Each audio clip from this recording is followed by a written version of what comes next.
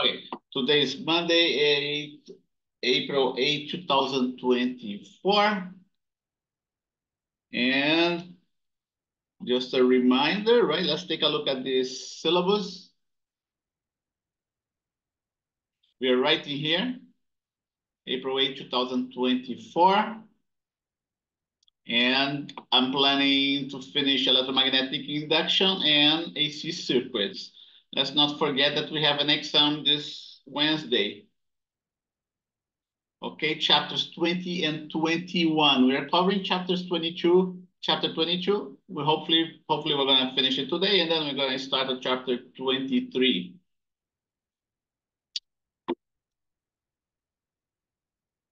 So let's take a look at the material exam. Let's see, exam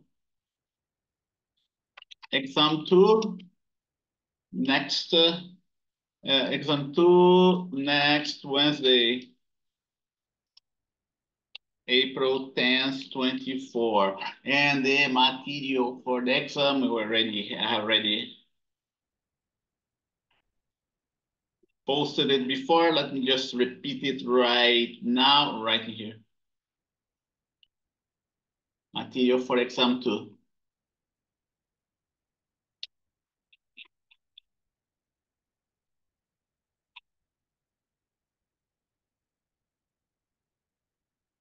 Right here, material for exam 2. Okay, this one is going to be part of exam 3, right? Although it's part of chapter 20. But we needed electromagnetic induction. We needed to cover electromagnetic induction so you could understand how we generate an alternating circuit. That's why we are leaving it for a later exam. That's why I initially skipped that, and we're leaving that for a later exam. Okay.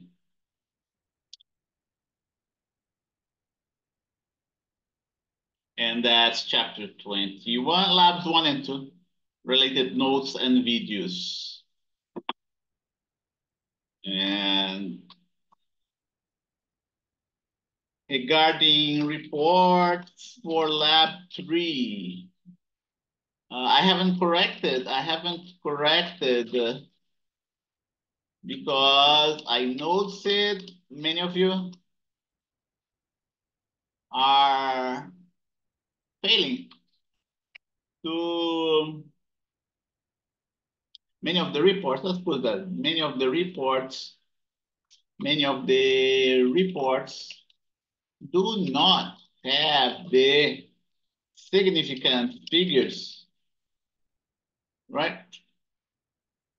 And I want to give you all an opportunity to fix that. Otherwise, you're gonna get a low grade, right? Otherwise, you will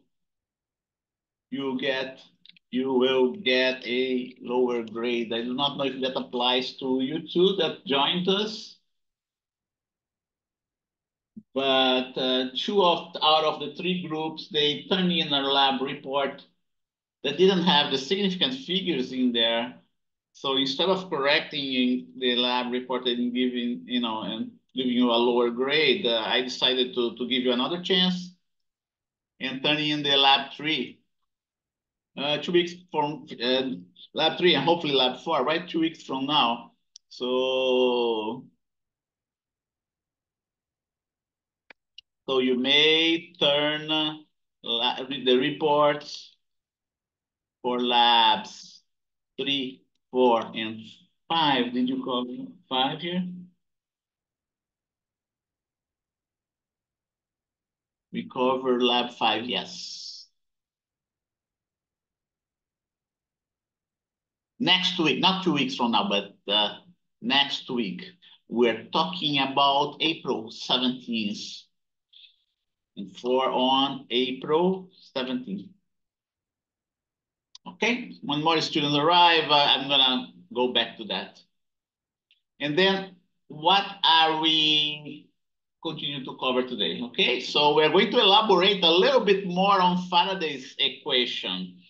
Today, we will elaborate a little bit more on Faraday's equation. Faraday's equation is that equation that relates the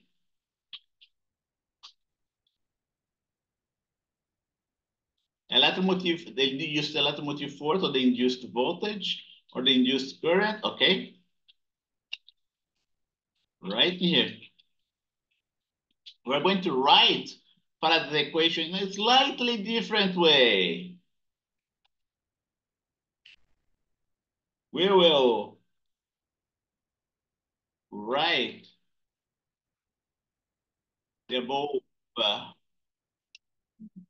equation in a slightly different way that will allow us to define a term,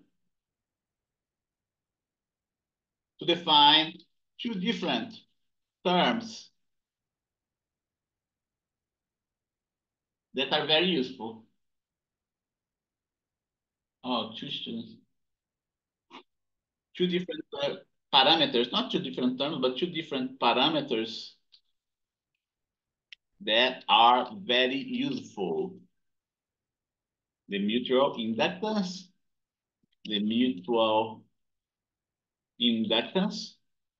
which we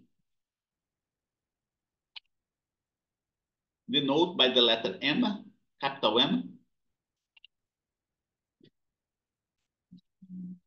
and the self-inductance, which we denote by the letter L, okay? For those students who just arrived, okay, let me just go quickly what I covered so far. Exam 2 is the day after tomorrow, Wednesday. Okay.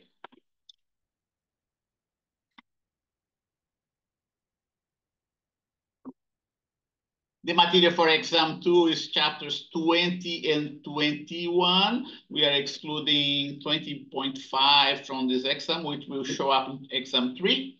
There is a reason for that. The reason is that alternating circuit is best introduced after we deal with induced current, after we deal with Faraday's law of induction.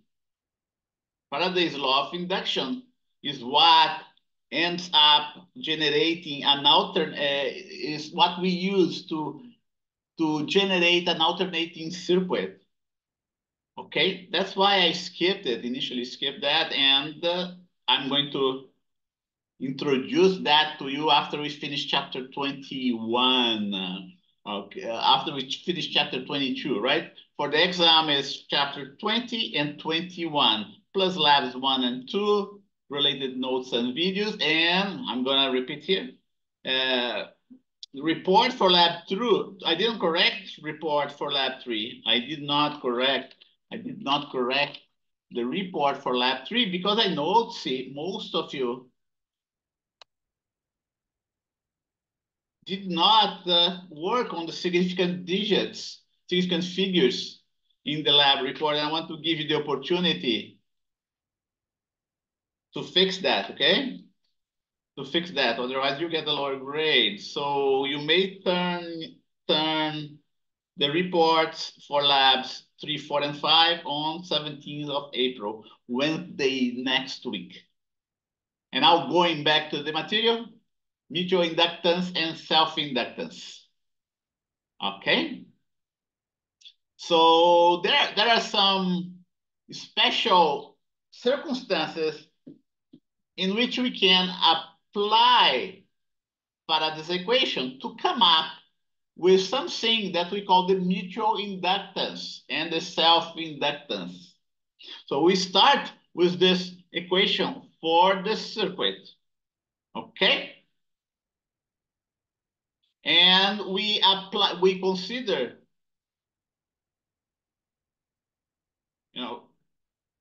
Using this equation here, we will be able to define two different parameters that are very useful. The two parameters are called mutual inductance and the self-inductance. Mutual inductance M and self-inductance L. Okay? So it's just another way. This is just what we're going to do is just another way of writing. Here you go. What we are going to do is just another way of writing Faraday's law of induction, which allows us to define the above parameters. Above parameters. Okay, so what do we do? When we're dealing with mutual inductance, we have to have at least two solenoids. When we're dealing, okay, one that's connected to a generator, okay, and another one, a second one that's a closed circuit that has no power source whatsoever. It's going to be something like that. Let me get that for you.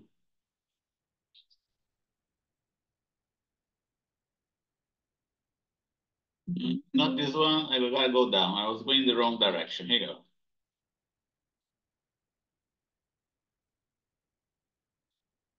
Right in here. Do you see that? We have the solenoids, the black wires, connected here to a generator. That's the symbol of a generator. A circle with a tilde inside, the sinusoidal. The tilde represents the sinusoidal wave. The tilde represents the sinusoidal current or the sinusoidal voltage generated by the generator, right? The generator that's rotating in a magnetic field. And then we have a second solenoid here inside the first one. This second solenoid has those wires that have a red color. Okay? So when we have a current that changes in time, like we have here in this primary solenoid, it will induce a current in the second solenoid, right? It will induce, because the current here is changing time, because the current in the first solenoid is changing time, it also creating a magnetic field that changes in time. And that magnetic field that changes in time is inducing a current in the second solenoid. That's the experimental setup that you have to have in mind. Okay, so here you go. This a second solenoid has a length L prime and prime turns. You go, this one here, the primary solenoid has a length L with N turns. Okay, so here you go. One that's connected to a generator, the generator. This one is the primary coil or the primary circuit. And a second one with a closed circuit, no power whatsoever. The secondary coil or the secondary circuit. Okay.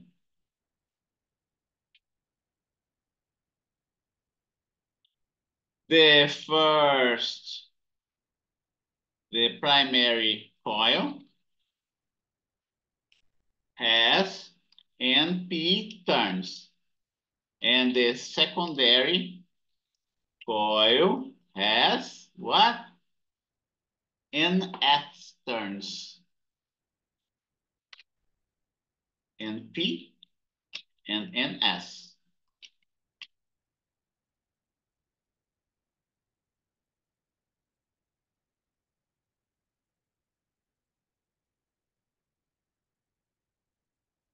Okay, let's not forget. Let us not forget that the primary coil is connected to a generator that is providing with a voltage, with the following voltage.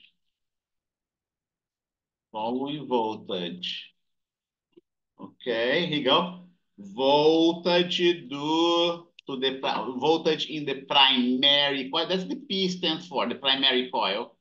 Changes in time according to a voltage, to a peak voltage times sine of omega t. Okay. So the primary coil has a resistance. Everything has a resistance, right? And because of that, we can use Ohm's law to find out the current in the primary coil. I'm even going to put the resistance of the primary coil here, R sub P. Okay? We did calculate before. Recall that before we found that the magnetic field inside a solenoid is uniform and given by, remember that? Well, it's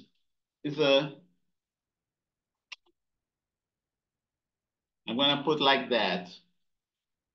You know, that's what we found, that the magnetic field in the solenoid was given by, right? I'm gonna put it B is directly proportional to the current, right? Here, what you have here is the number of turns per unit of length, and that's the unit here, okay? So when we have a current that changes in time, we are going to have a similar magnetic field inside the solenoid with a current, a variable current, a current that changes in time is also associated, let's see, also generates a B field that changes in time since we are dealing with a solenoid, right? The relation is this one here. And let's not forget, I'm gonna go the next step, okay? The next step here is this one that you see. I'm gonna use this one so we have a simpler. That's the time variation of my magnetic field, my magnetic field of the primary coil, okay?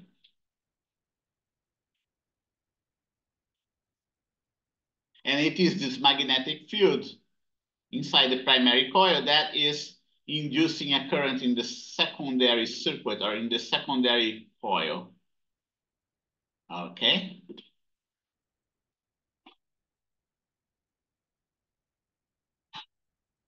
And now we can go back to our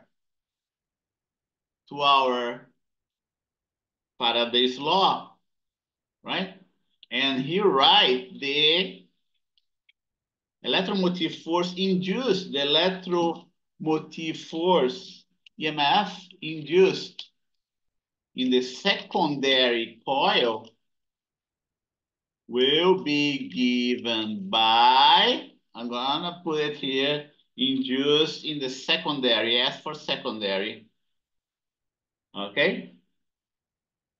And by the way, I'm gonna simplify the notation.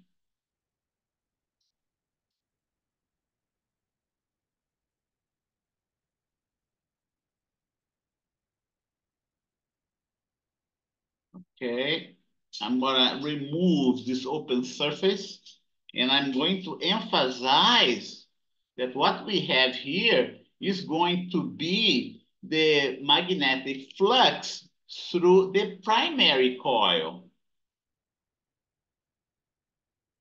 Okay, I'm emphasizing here that the induced electromotive force of the secondary coil. And, you know, I'm gonna do something else too. I'm gonna say, look, it's the flux, the magnetic flux through a single turn of the primary coil. And now I can put this parameter NP here, the number of turns in the primary coil, multiplied by the magnetic flux through a single loop of the primary coil. Okay?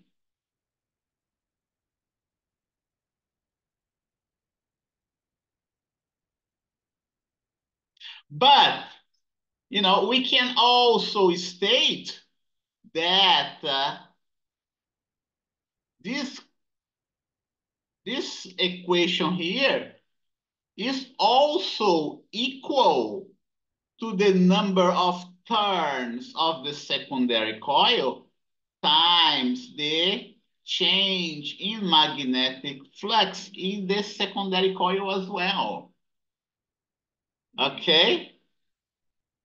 This relationship holds because the change in magnetic flux in the first coil is inducing a current in the secondary coil, which, by the way, is generating this magnetic field that we also have a magnetic flux associated with it. And we must have this equality for Faraday's law to hold.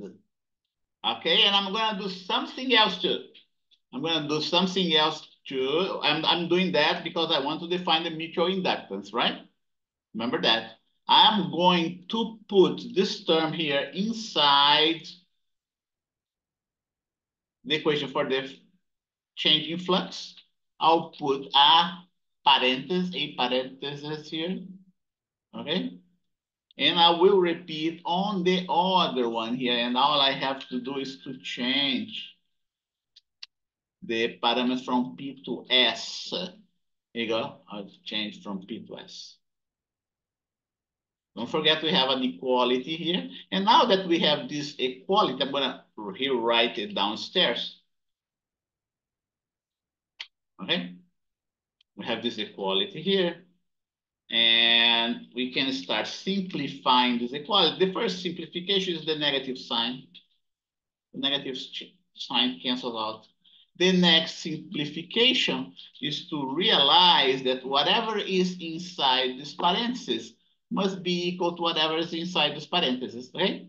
And then we, here you go, the thing,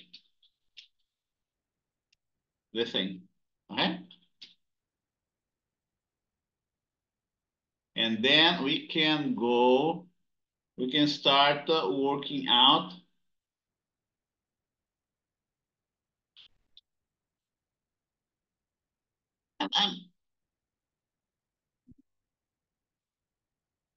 what I'm gonna do, you know, don't forget that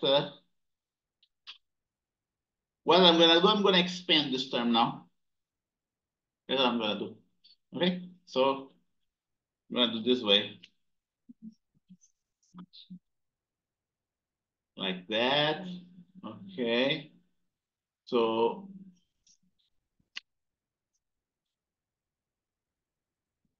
this term that you see here is a magnetic flux, which is given by the magnetic field of the primary coil times the area of the primary coil, right? I'm going to emphasize the magnetic field of the primary coil changes in time.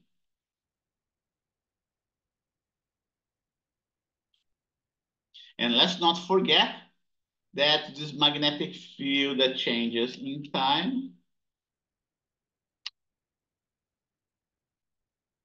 is uniform. It's uniform. And because it's uniform, I'm not gonna, you know, I'm just write that down in terms of a proportionality, okay? And let's say the proportionality term, I'm calling this C for constant. Magnetic fields are always proportional to the current, right? So that I'm writing down my magnetic fields. You know what the CP term is all about, right? Because I wrote it down before. Because the CP term is this one right here. Okay, but I'm going to simplify it this way. Okay. And then what else? This term here depends on the geometry of our primary inductor. Okay, this one too depends on the geometry of my inductor, and this one as well. Okay, I am gonna write that down like I wrote before, right? It's gonna in reality is n sub p times mu naught, right? Going back here, mu naught. And my current in the primary coil is I naught sine of omega t.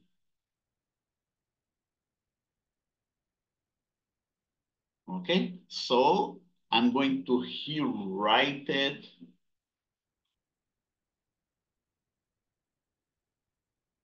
I'm going to here write this equation like that. Okay, and look at those terms right here. Right, it depends on the geometry of my solenoid, depends on the geometry of my solenoid, that depends on the geometry of my solenoid as well. What do you have here is just n sub p, capital P divided by L, right? That's what we have here. And we have a constant, a physical constant, and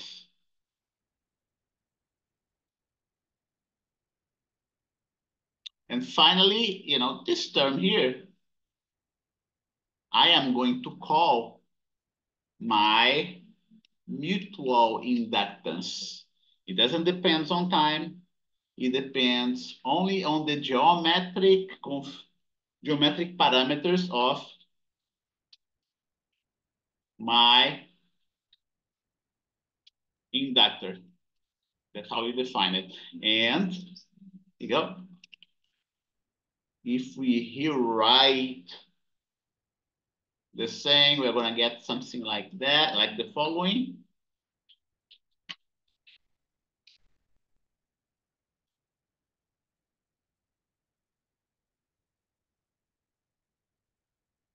Like that. So that's how we define the mutual inductance. The mutual inductance is going to be given by this ratio that you see right in here. Okay?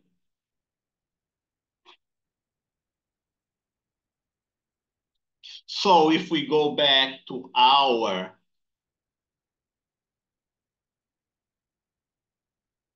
Faraday's law of induction, let's go back to it right here. This one here that I want. Faraday's law of induction.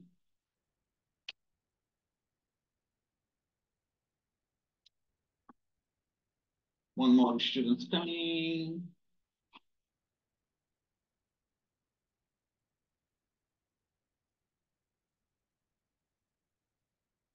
Okay. We are going, let me repeat that. This one here. I'm gonna repeat it this way. Okay, what do we have? We have that n sub s times the flux, right? Which can be here written like that.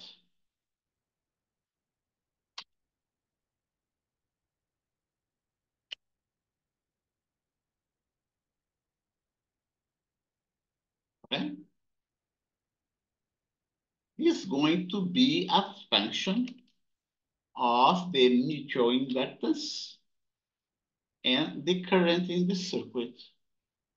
Because the circuit doesn't change shape, doesn't change its geometric configuration as time goes by, we can take this m outside, right? We can take this m outside this parenthesis, and we end up having Faraday's law in a different format, not in terms of the magnetic flux, but in terms of the current in the circuit. Faraday's law. There you go. Faraday's law in terms of the current in the circuit. Just another way of here writing Faraday's law. I'm going to put it side by side. Writing here.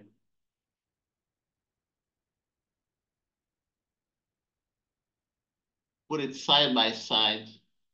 Oh, right. I want to put it this way. One more student. That's nice to have more people joining us. Okay. Those two equations are exactly the same. We're getting an I here because the magnetic flux in a solenoid is proportional to the current. Proportional to the magnetic field, which is proportional to the current, right? And now you're going to see that there's a very nice progression in terms of the other devices that we worked in the past, okay? I'm gonna write it down here. This is just another way of you writing Faraday's induction law, which, by the way, which is a very useful one.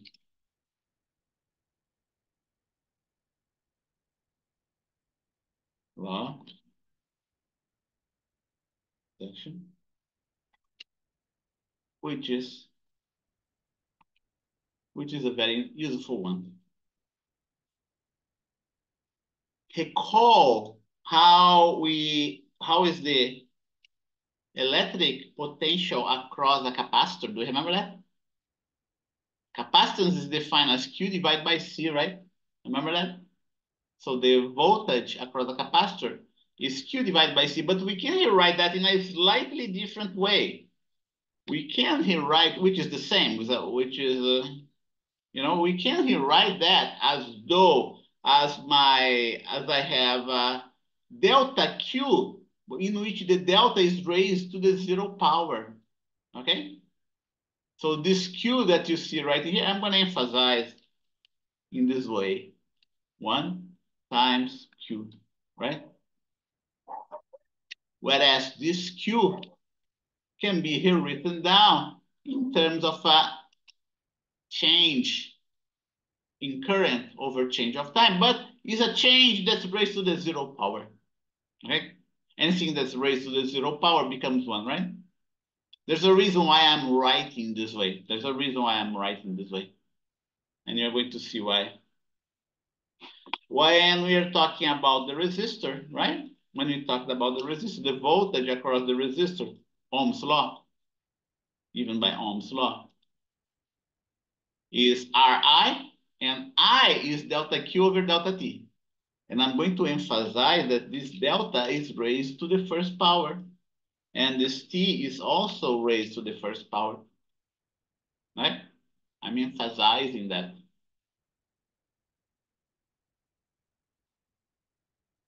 And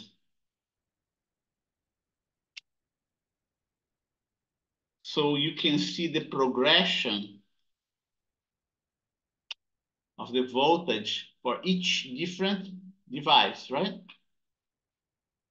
Recall that for the capacitor, resistor, and now inductor, we have the following relation, okay?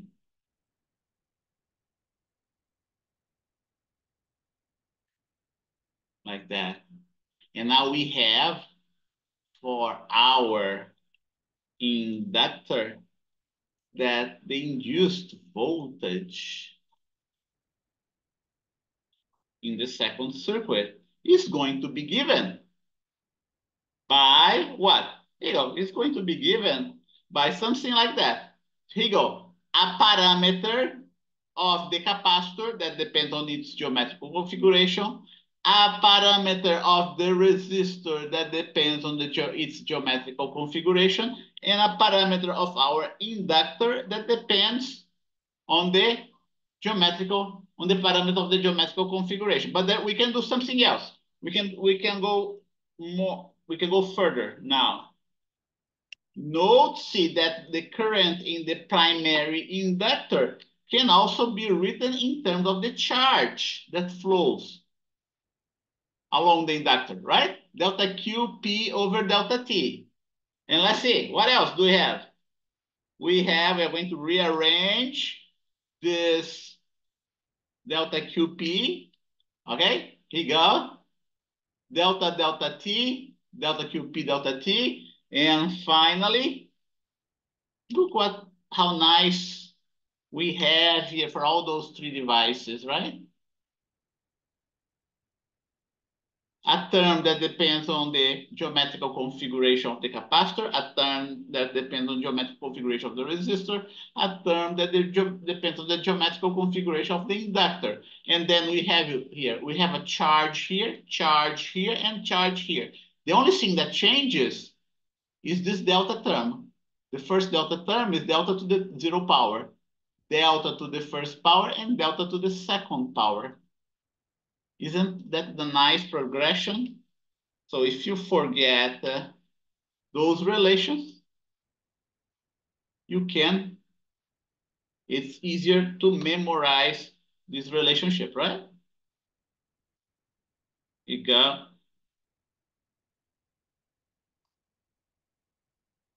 Okay.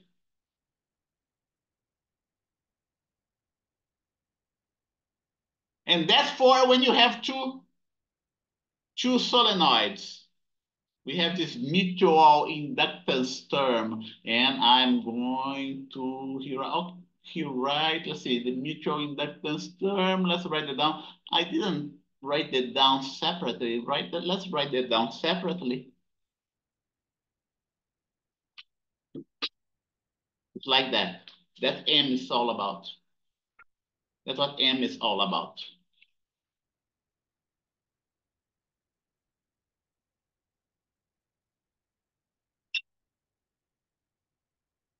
Okay, I can go even another step. I can write it down as N sub P divided by L, right?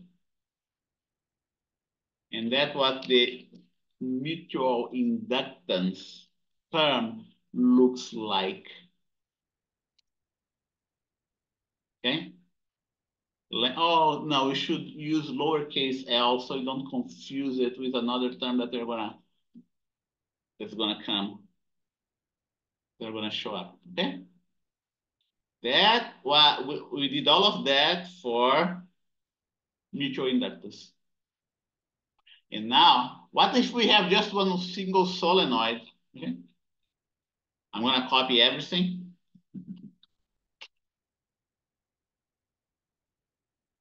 Stop, think about that, digest it. Okay. We did for mutual inductance, two solenoid. What about consider a single solenoid now? Single solenoid now. Now consider a single solenoid.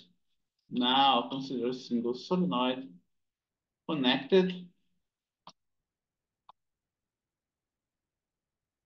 to a generator that generates a sinusoidal current. We're eliminating the second solenoid, and that's not going to be mutual inductance. Now it's going to be self-inductance. If the primary solenoid generates a current in the second solenoid, okay? Now, when we remove the second solenoid, we can also state that the first solenoid self-induce a current in itself, okay? Now the situation is like that. A single solenoid with N turns, length L, with a current that changes in time. is going to create a magnetic field that changes in time here inside. And this magnetic field that changes in time will also induce a current in this circuit. Will self-induce a current in this circuit that will counter the change in the current from the generator. Okay? And there is a term associated with that we call the inductance, self-inductance. Let's take a look. It's exactly the same step that we take. Now we do not have to define primary solenoid anymore, right? Let's not forget that this solenoid, this coil, right, is connected to a generator that's providing the following voltage. According to Ohm's law, we don't have to state that now we have a primary coil because we have just a single coil. I don't have to state that we have a primary resistance because we have just a single coil. Remember that the magnetic field of solenoid is given by that, right? There you go. I'm going to remove the subscript P. Okay. And by the way, there I must correct previously here. Yeah, see that? I must put a P, right? Subscript to that. Not here, because we have just a single solenoid. Now, the electromotive force induced in this solenoid,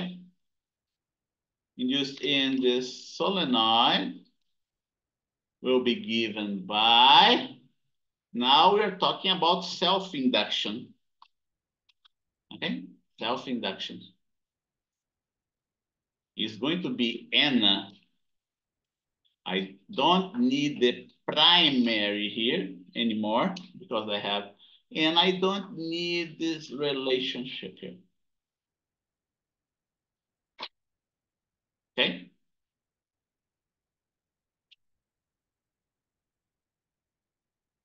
And I can elaborate a little bit more.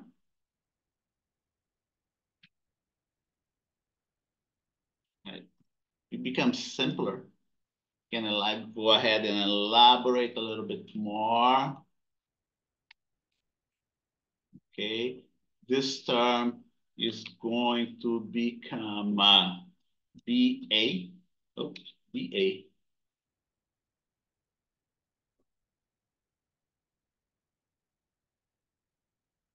Right? BA is what?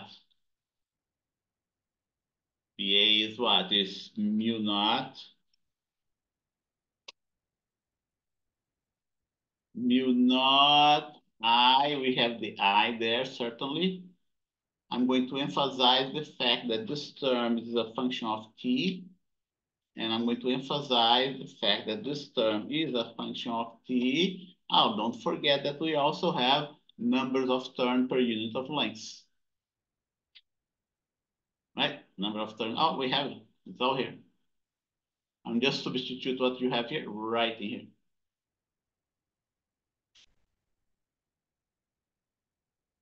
Okay. The area doesn't change in time. Mu naught and n doesn't change in time. Consequently, they can be taken out from that parenthesis.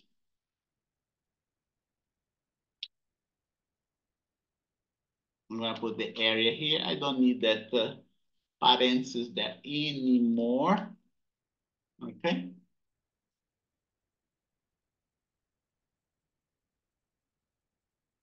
And now what happens? What happens now is that we define this term here as being the term of self-induction. Okay, let's go another step. The N that you see there is capital N divided by lowercase l. The N combined, capital N combines capital N, it becomes N squared. Okay, N squared.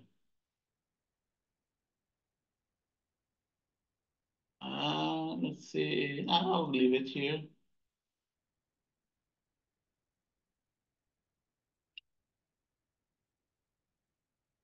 And now everything that you see here, I define as being the term of self-inductance.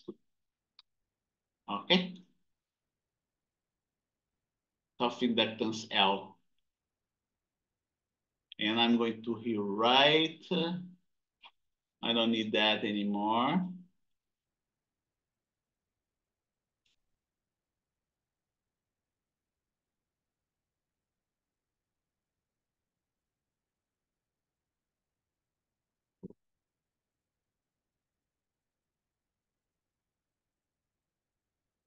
Like that. That's the term of self-inductance.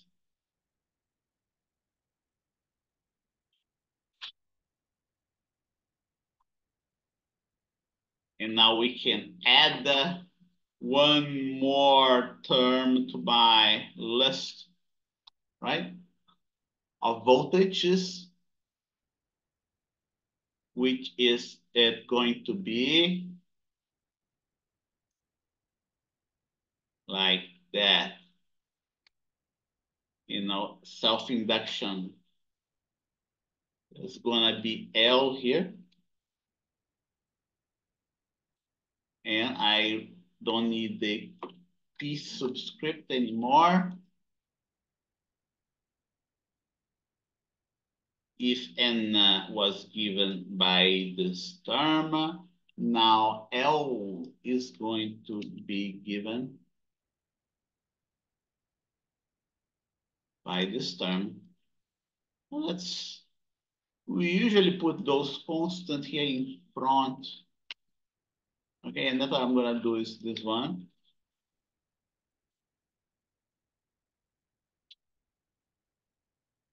It's not much different from the other one. The only difference is that I don't have a subscript in there.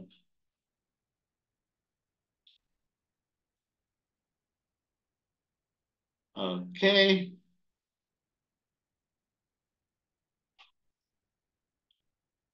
So those are the two important parameters that we have. I will here write the important relationships that we got in the past for the capacitor, resistor, and inductor. Okay. Capacitance, resistance, mutual inductance, and inductance. Right? It's gonna be like that.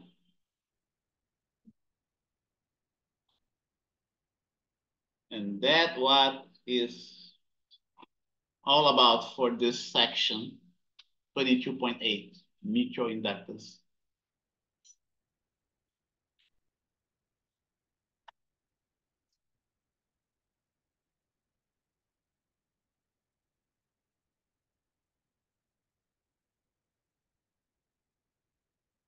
Okay.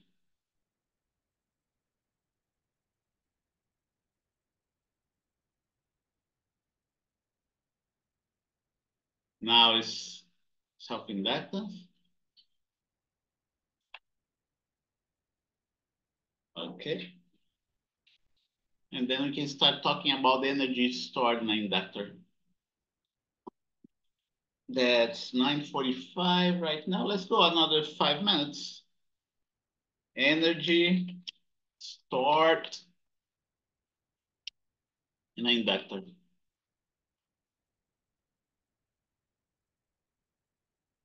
Okay.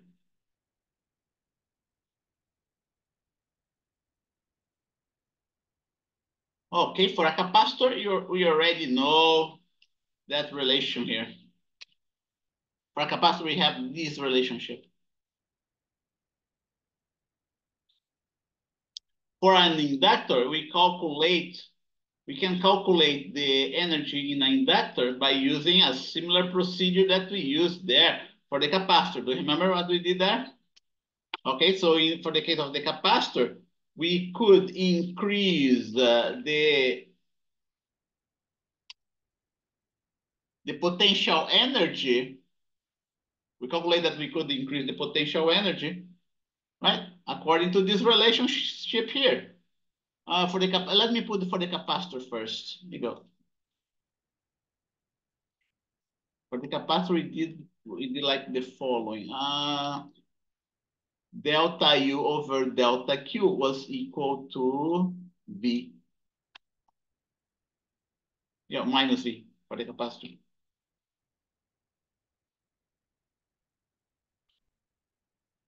And we have the same thing for the inductor.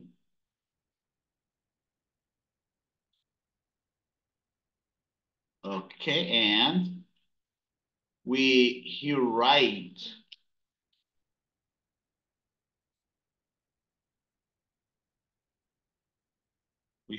that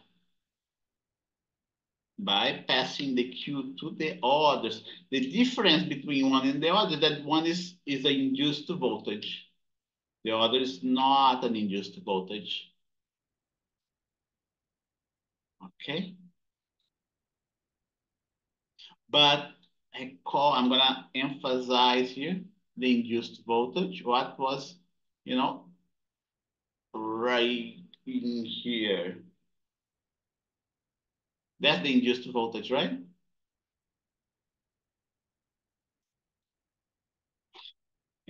But there is more, right? It's not just like that. It's let's see. I will write here. You go. I want to write down in terms of the current. This term here on the right side is the same as this one. Okay.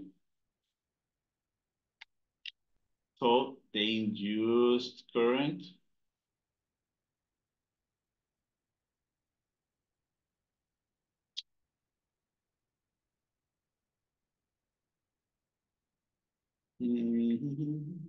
I'm going to put it parentheses.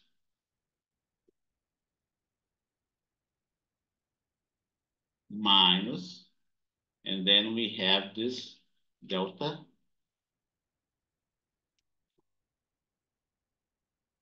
Q, right?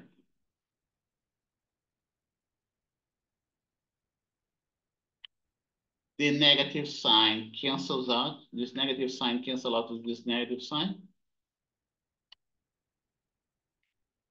And now we do a little trick here. We pass this delta T. We commute that with the delta Q, right? I don't want to do that. Like that, okay? I commute the delta Q in the delta I. There is the delta Q. And then what we have? We end up having a term that's given by the current. Okay, and I'm going to rearrange it in a different way.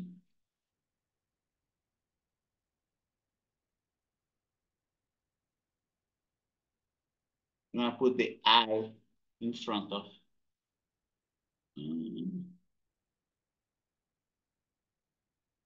I'm gonna, take away this delta T, this T, because there's no need. So just to simplify the notation. Okay.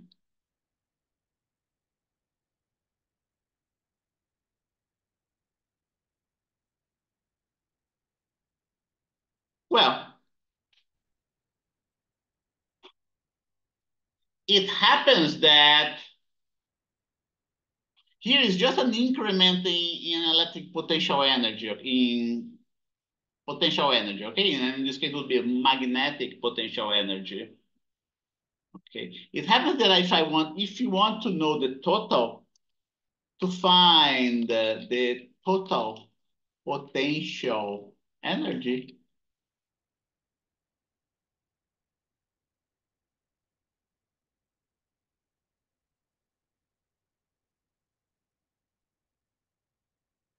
we must use differential calculus.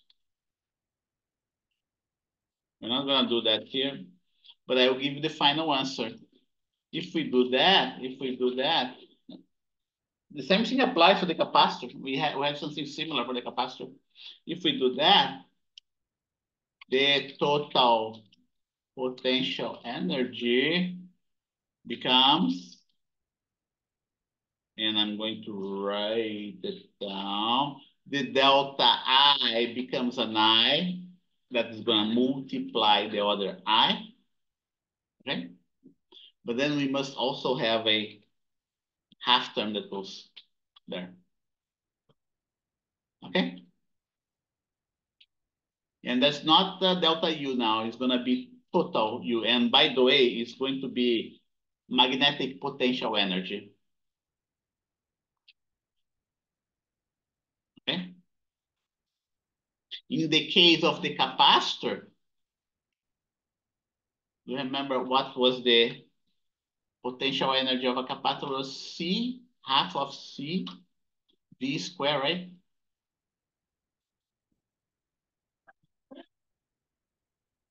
Oh, CV square. For the capacitor, we found the following relation.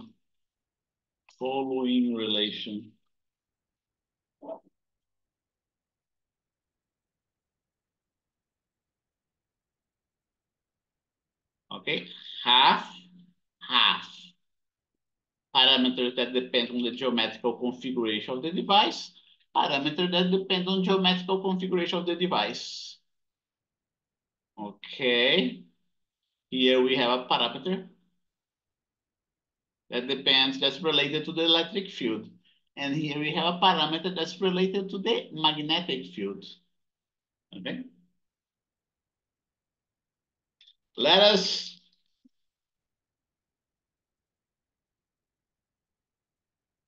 elaborate on the above equation for the potential energy. Okay. Let us apply, right? Let's apply the relation, the equation for the potential energy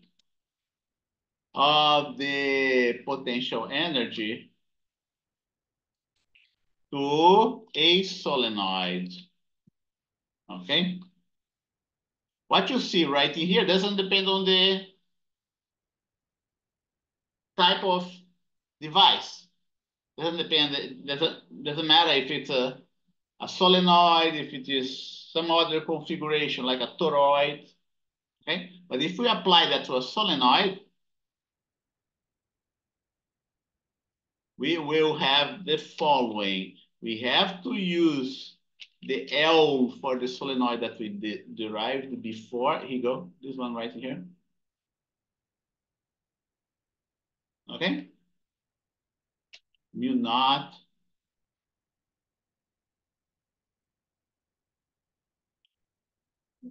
right? And go ahead and elaborate this.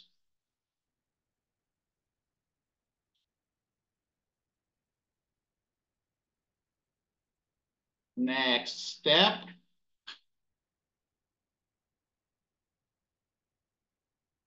Let's see here.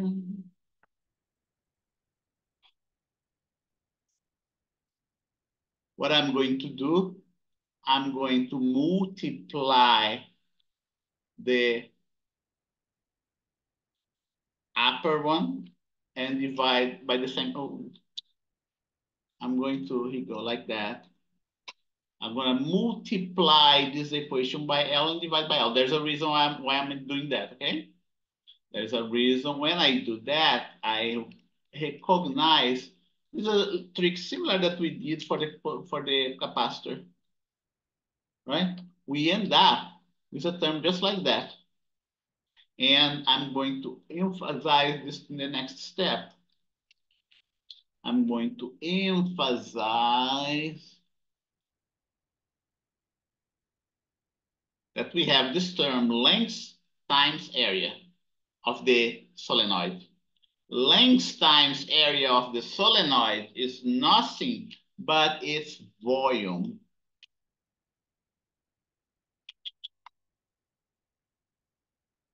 Okay?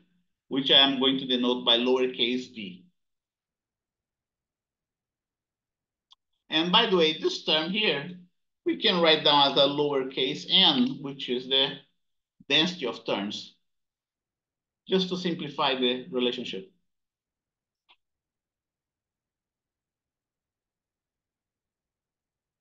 Okay? What else? What else? Okay, now we are going, I'm going to simplify right here, like that. I'm going to recall that the magnetic field of a solenoid is given by this relation. Okay? And what else? I'm going to rewrite the current in terms of the magnetic field for the solenoid and substitute right in here.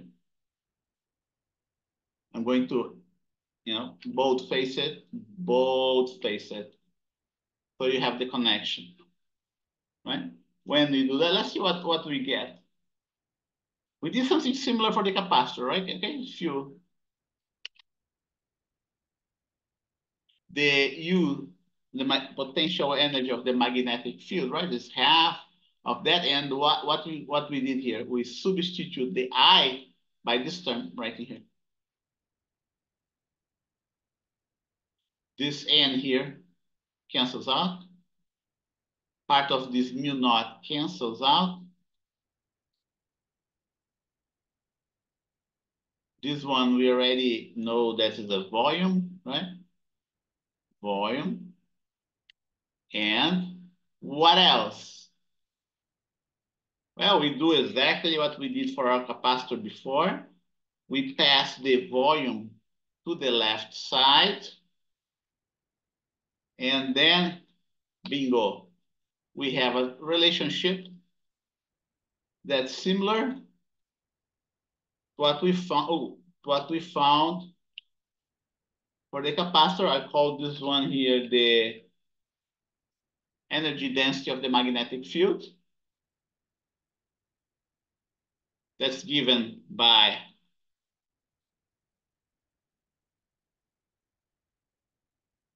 half 1 over mu naught, right? B squared. Half 1 over mu naught B squared.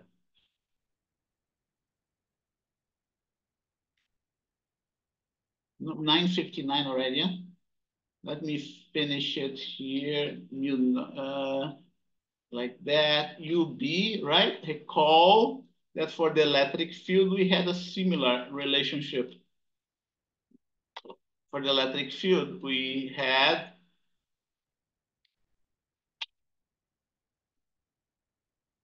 an epsilon naught. And instead of a magnetic field, we had an electric field. Okay?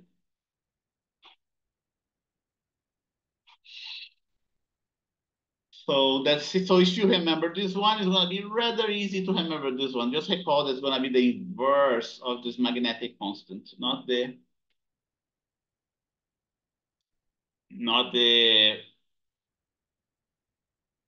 direct proportion, right? And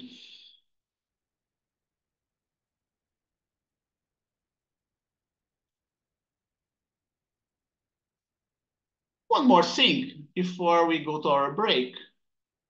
I didn't tell you about the unit of inductance.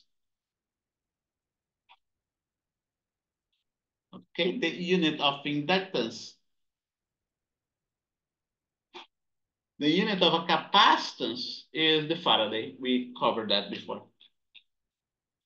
The unit of resistance is the ohm. And the unit of inductance is going to be what we call the Henry. Okay, and how do you obtain that? You obtain that by just doing our dimensional analysis. Inductance is related to the flux and the current. Okay, the Henry is given by Tesla, meter square divided by 8. And I want to take attendance right now. Any questions about that? For those who arrived late today, right? Let me just go back to what I covered before. It's important that I repeat here. We have an exam the day after tomorrow, Wednesday. That's the material for the exam 2. We are not covering this section on the second exam. This section here is going to appear on exam 3, okay? And those sections in chapter 21, labs 1 and 2, and related notes and video. By the way, lab 3, I did not correct the report for lab 3 because I know that many of the reports did not have significant figures, and I want to give you the opportunity to fix that. Otherwise, you're going to get a lower grade, right? I noticed that in lab 1 and 2, you know, most of you didn't work on the significant figures on lab 1 and 2. So and because of that, you got a low grade. So I want to give you an opportunity to fix that on lab 3. And then you can turn on the reports for lab 3, 4, and 5 on 17th of April. Okay? And again, that's going to be the exam the day after tomorrow. Do you need a little bit more of time? I don't think you need, right? So let's stick to this date for the second exam. And I will take attendance right now. Roster. April 8th. Jacqueline, are you there? Yes. Thank you, Jacqueline. Next is Sky. Are you there? I don't see Sky here in my roster. Next is going to be Ashley. Are you there? Thank you, Ashley. Corina.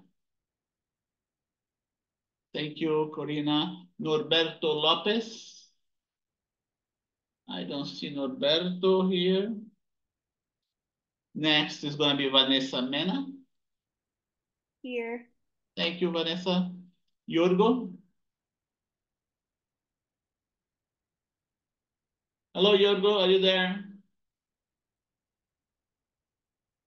Okay, I cannot hear you, Yorgo. I'm going to put a star here in your attendance. If you're there and you can hear me, just type there in the chat box.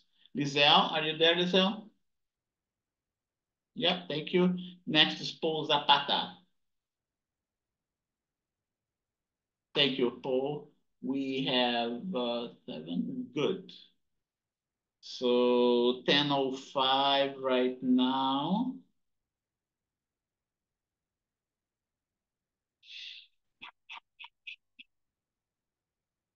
Professor, my mic wasn't working. I'm here. Okay, good. Thank you. I will give attendance. 1. And now break. 10:05 to a.m., right? To 10:20 a.m. 10:05. Before I go into the break, I'm going, okay, here you go. Chapter 22 so far. We have one more section left for chapter 22 before we get into AC circuits, okay? Mutual inductance in self. That's the last. Will that be the last chapter for the exam Wednesday? No, the exam on Wednesday doesn't cover 22, right?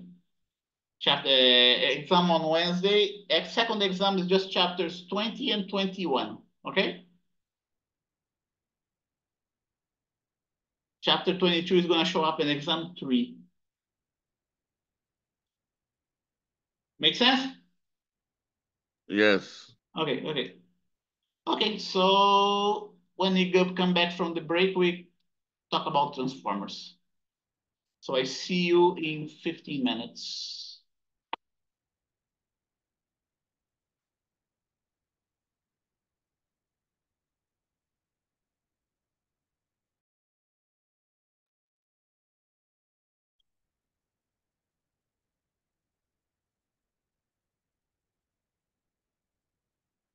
I'm back here.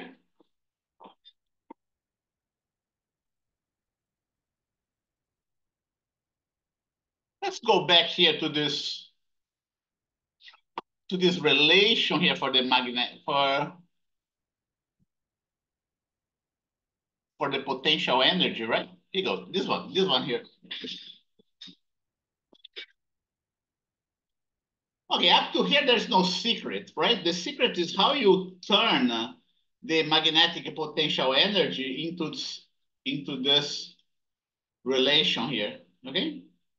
There is a simple way of visualizing this relationship that you see here. And let me just put delta U sub B, right? That is a very simple way of seeing how we can convert this relation that you see here into this other relation. What we have here is the following, that as I increase the current by an amount delta I, okay, the potential energy increases by this amount here. That's what this equation is telling us. But I don't want to know how the potential energy increases with the increasing current. I want to know the total magnetic potential energy. And like I said, there is a very simple way of figuring out how you come to this relationship. Okay? And the way you do is the following. We here write this equation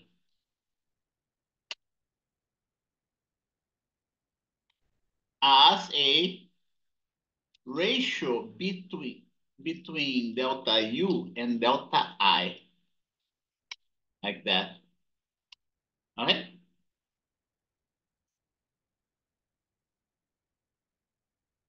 And then what do? We plot this value here against this value. Okay? L is a constant. It doesn't increase, doesn't change with increasing current. Okay? And when we do that, let's do that.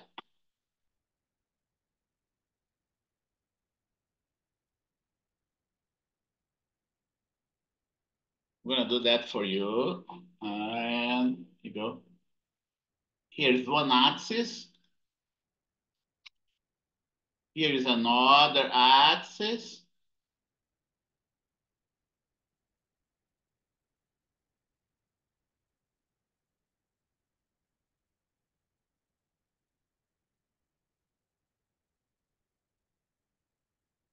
Okay, what am I going to do? I'm going to put along the y-axis, I'm going to put this guy here. Okay.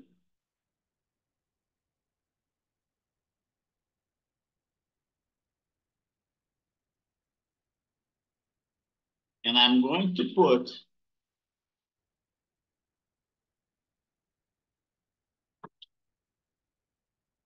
along the x-axis the current I.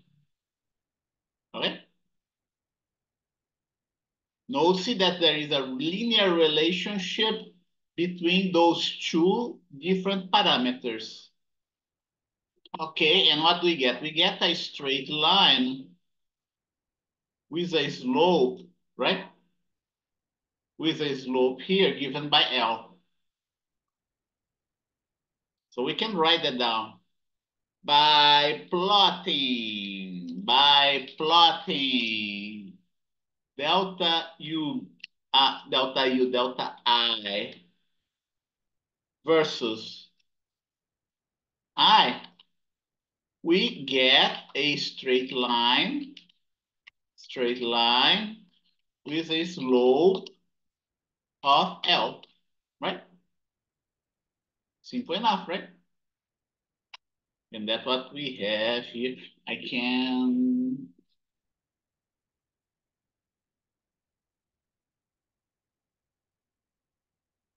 like that.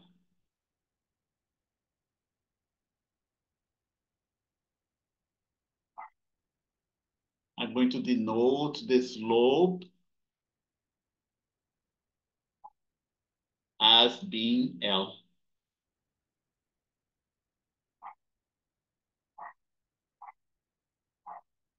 As being L. Then what else? There's more. There's more to that. Okay?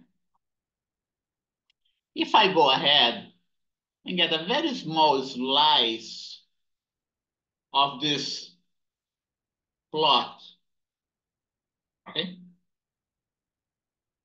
And this slice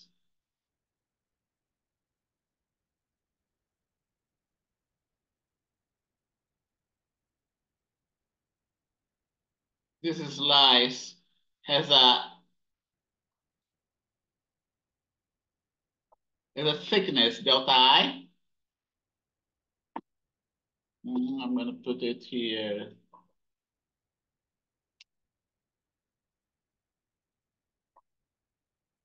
Delta I thickness.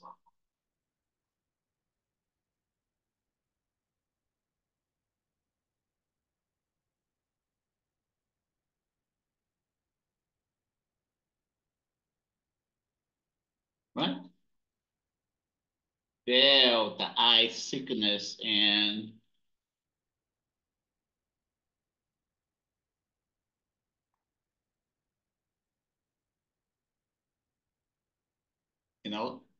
this area that you have right here is nothing but, and I'm gonna put one more thing here.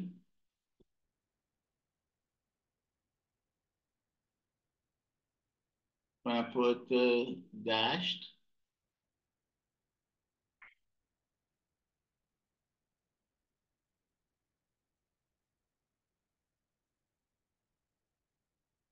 Is nothing but delta U sub B delta I times delta I, right? Which is going to be, this area here is going to be delta U sub B, right? So I'm going to fill it with,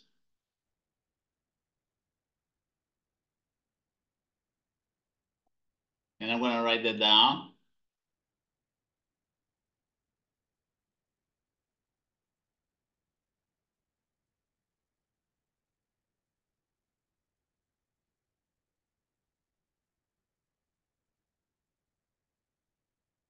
Like that.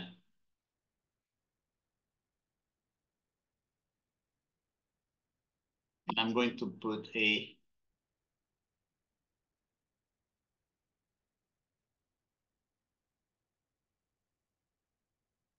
like that. Okay?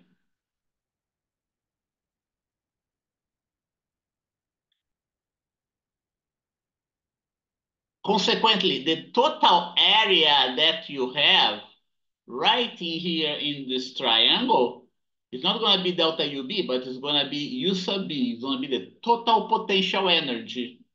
Okay, and I'm going to put that in my notes so you can follow the thinking. It's snipping tool.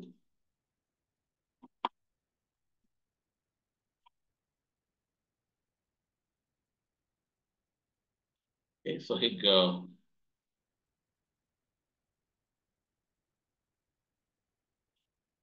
plotting, you get a straight line, okay, like that, with a slope of L, with a slope of L. To find before finding the total potential energy, right? Now, an infinitesimal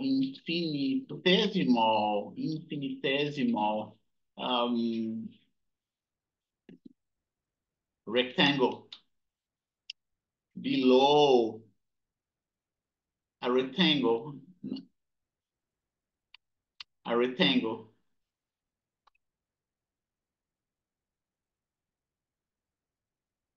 with an infinitesimal side delta I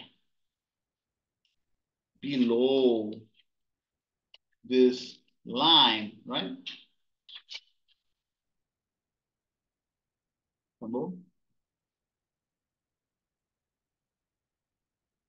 Has an area delta UB. Delta UB.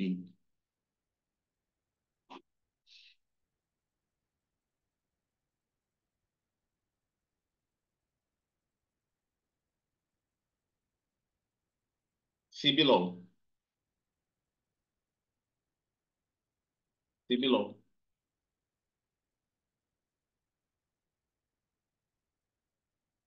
That's going to be the next next graph, which I'm going to put in the notes as well.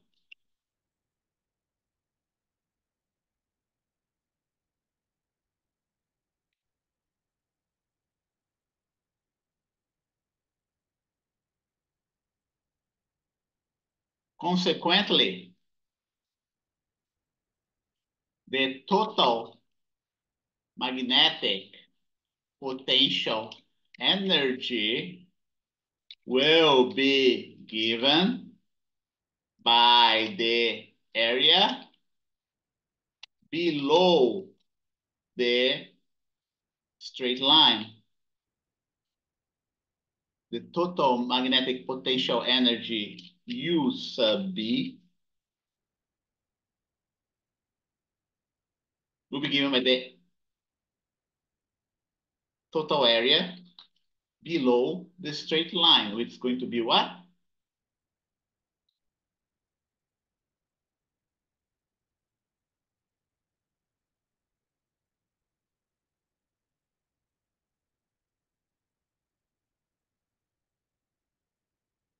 Half. See here.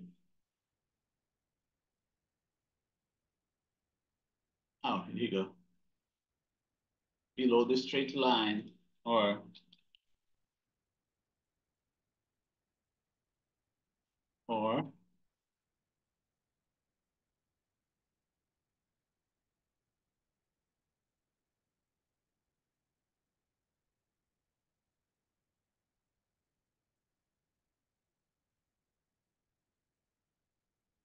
half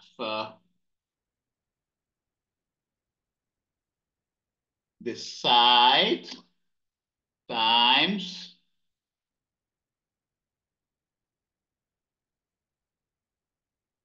delta delta U sub B, right?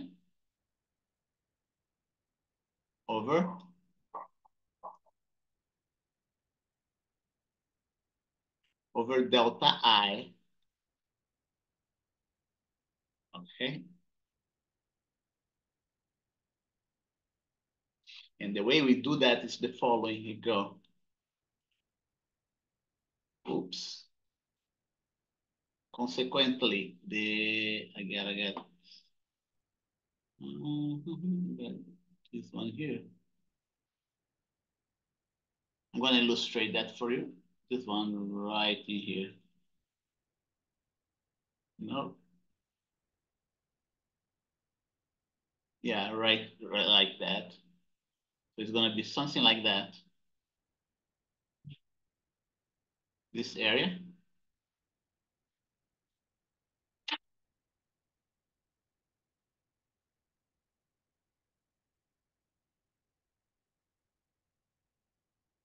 Okay, so there you go. I don't need that here. I'll put that right in there. This one here is gonna be my current at this spot. There's no longer delta I, right?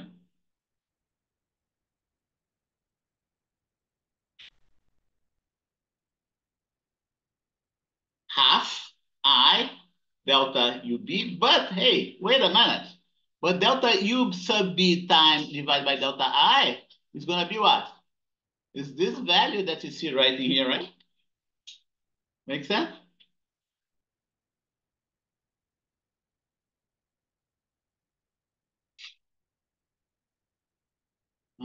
Equal, there's a equal here, Li.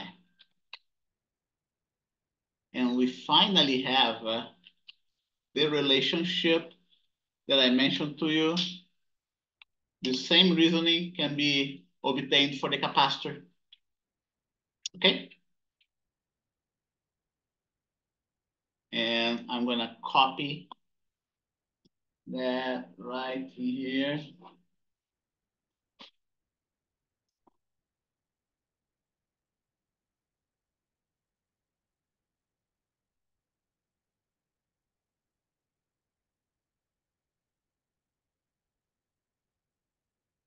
But the total magnetic potential will be given by the total area below the straight line, or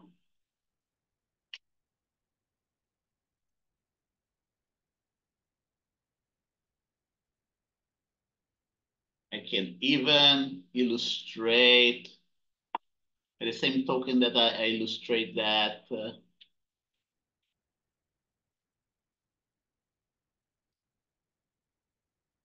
something like that. I'm gonna put a different fill up. Yeah, like that. That's gonna be half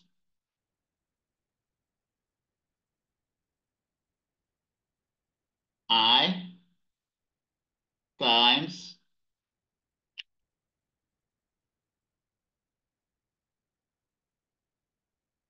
okay,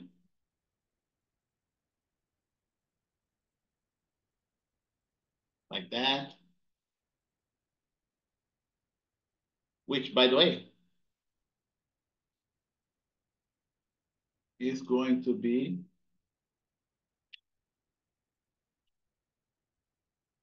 Li.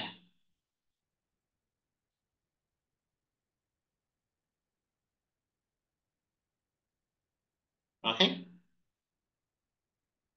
So that's how we prove this final equation here.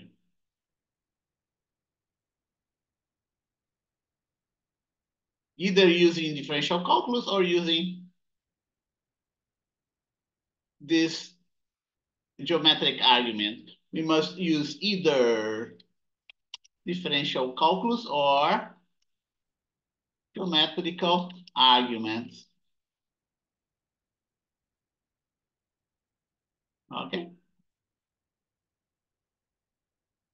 And we had the same thing for the capacitor.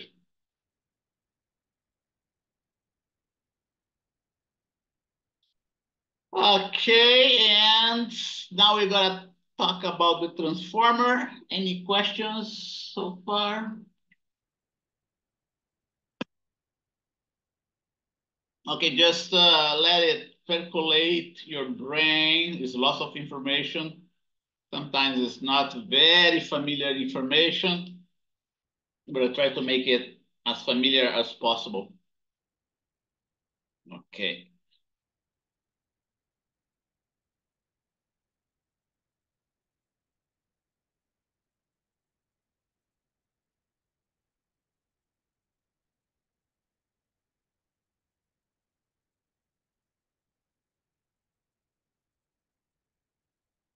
And now what we have to do, we have to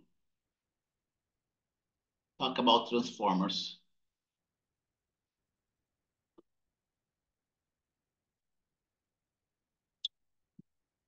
So what devices we talked so far? We talked about so far. We talked about the following devices. The following devices, right?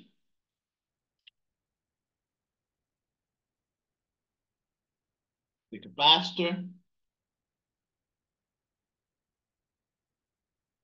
the resistor, the inductor. But we also discussed the electric motor,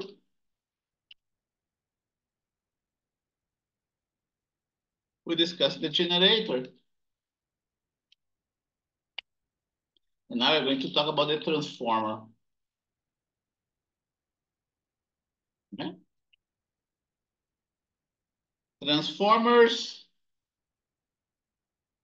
are very important devices that are used in our daily lives. You can see them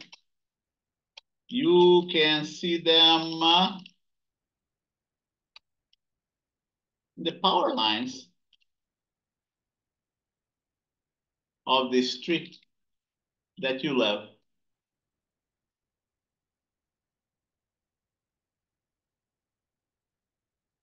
And there's no secret for the transformer. If you understand the inductor, if you have a picture of the solenoid, right? You will also have a picture of the transformer. Let's take a look. Let's see if we have a picture of a transformer here. Oh yeah, here you go.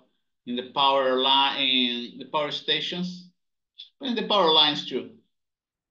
This thing here looks like a transformer to me. It's too far away, but those are transformers as well, okay?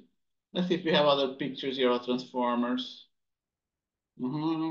Okay, step down, okay, a transformer. So in the poles, we usually have transformers in a given pole, right?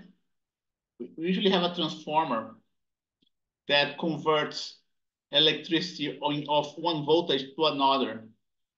That's what we usually see in the streets. And let's go into the internet. Power line transformers. I want to see, I want to show you a picture of a power line transformer. Oh yeah, here you go. You have it. Professor, what's crazy is not a lot of people know about this, huh? What do you say? Not a lot of people know about this, about the power line, how the electricity comes through and everything. Yeah, that's right. That's right. But depending on the person, right? If you're curious enough, you get into that, right? You get into that. But here you go. Here's a picture of a transformer and the power lines. I'm going to elaborate a little bit more, and that explained in the book too. Okay, Yorgo, that's also explained in the book. Here you go. Why this picture is such a? I don't like this picture. Let me go back. This one here. Here you go. Maybe this one is better. Yeah. See, you have the pole, right? You have the transmission lines. It's not every pole that has a transformer. And this transformer is here for a reason, okay? This transformer is here. That we can see in our day-to-day lives. So let's say the electricity is coming from the power station from the left, okay?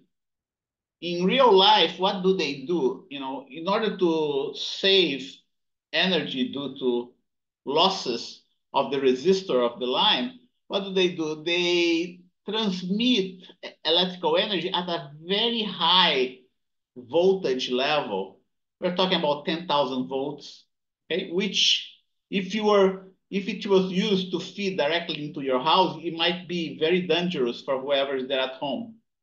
So what do? They use a transformer to convert high electric potential into lower electrical potential, let's say from 10,000 volts to 120 volts or to 220, right?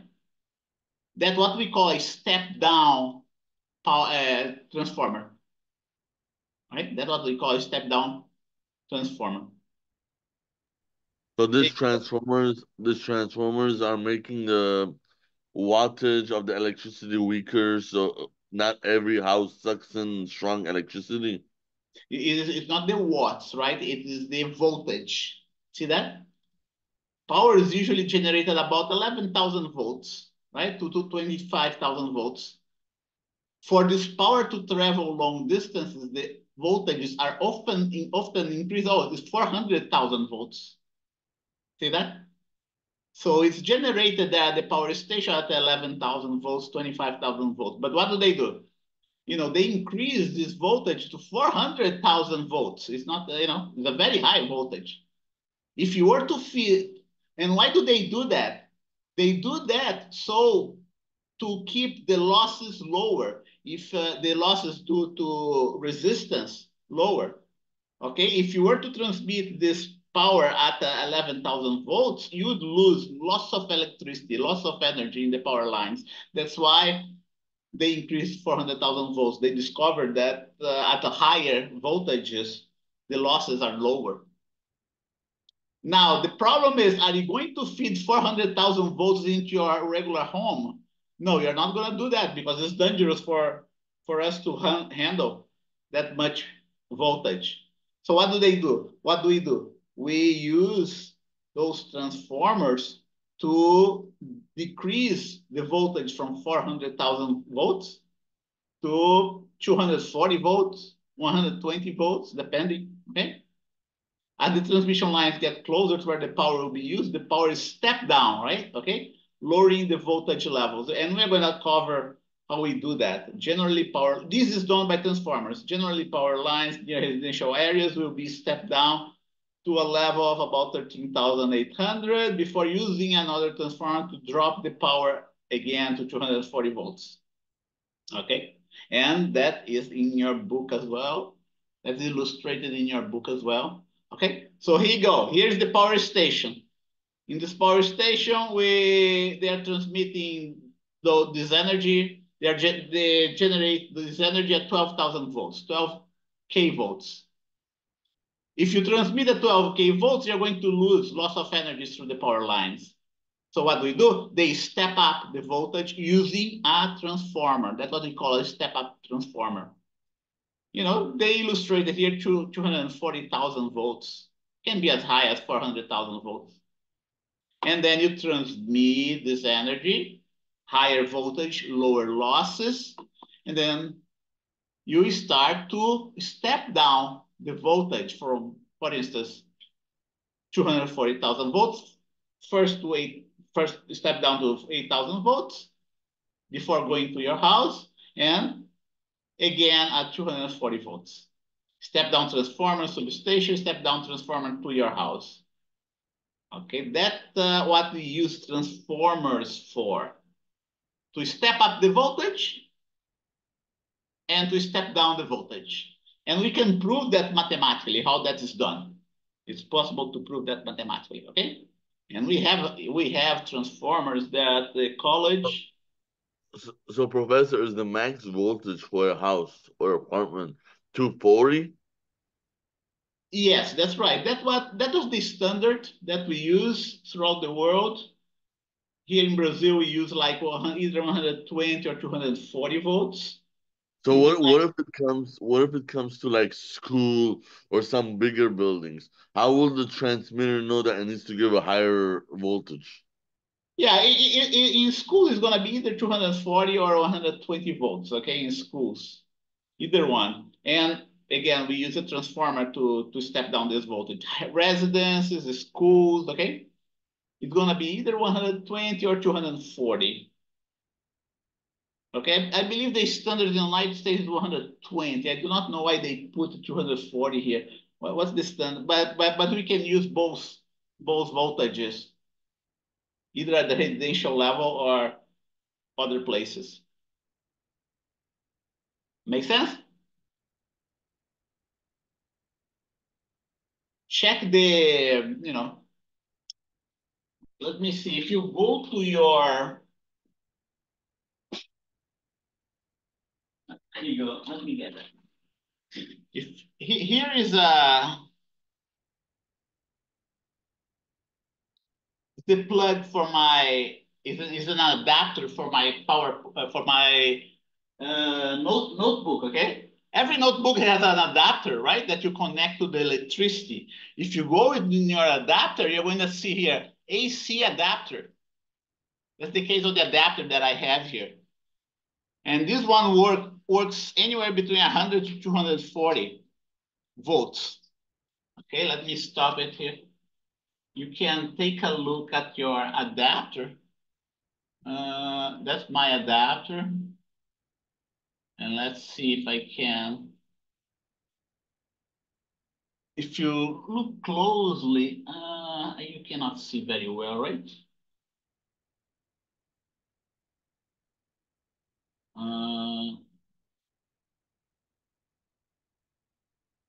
So there's those inscriptions. It tells you how the electricity is converted. Today, those adapters they usually work in a range of voltage, which is pretty good because you do not have to worry about the input voltage from your wall. Okay.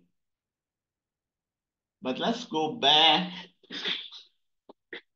to the details of how a transformer works. The advantage of transformers is that they are very efficient energy converters. Okay? You can see them in the power lines of the street where you live.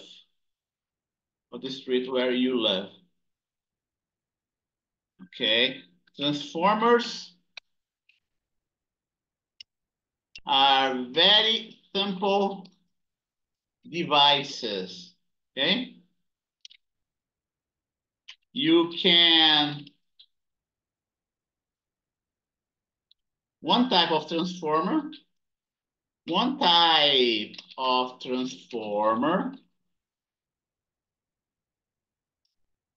uses two different solenoids that are, how do you say?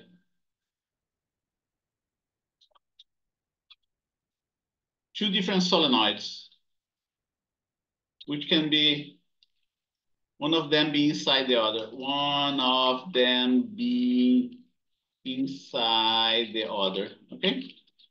So those devices that you saw right in here before, okay, here you go.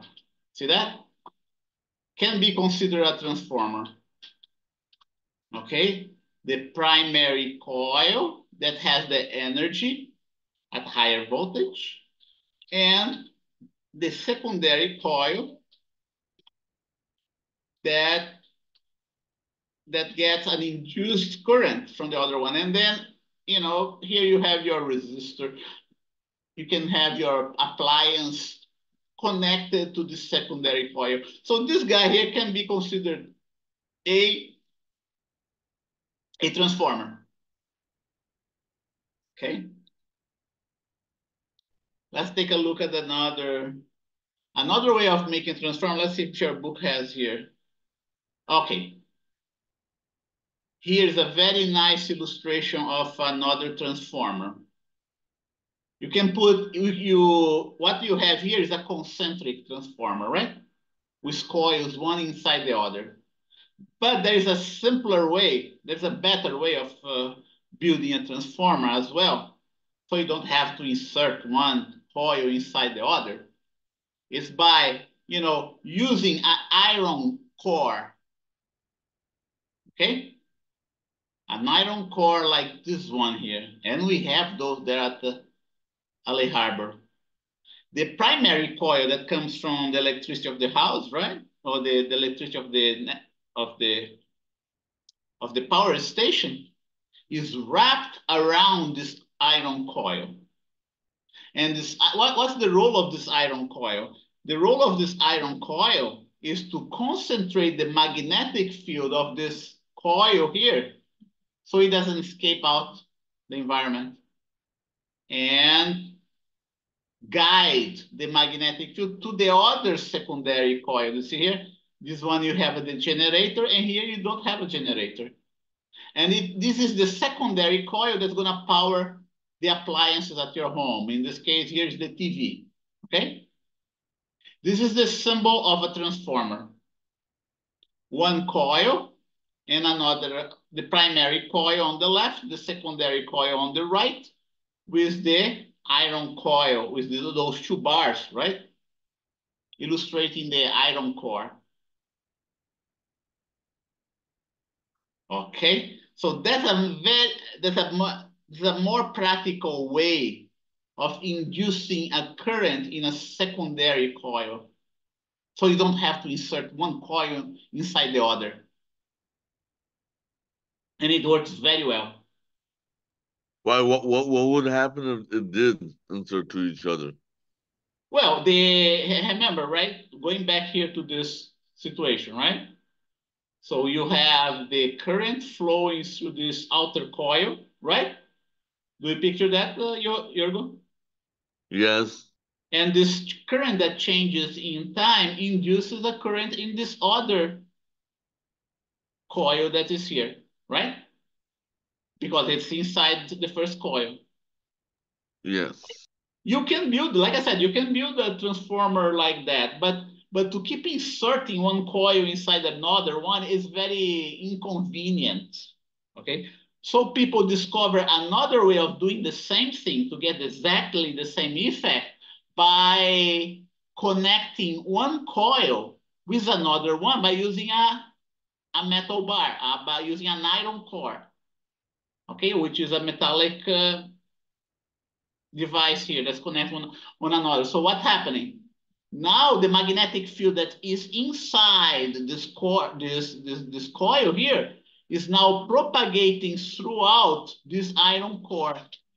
Okay? Without the iron core, you already know that the magnetic field would be zero, right? But this iron core, what does it do? The function of this iron core is to ensure that the magnetic field does not become zero outside this coil here. That was the function of this iron core. And now it concentrates the magnetic field in this structure that's going to induce the magnetic field, that's going to induce the electric current in the secondary coil.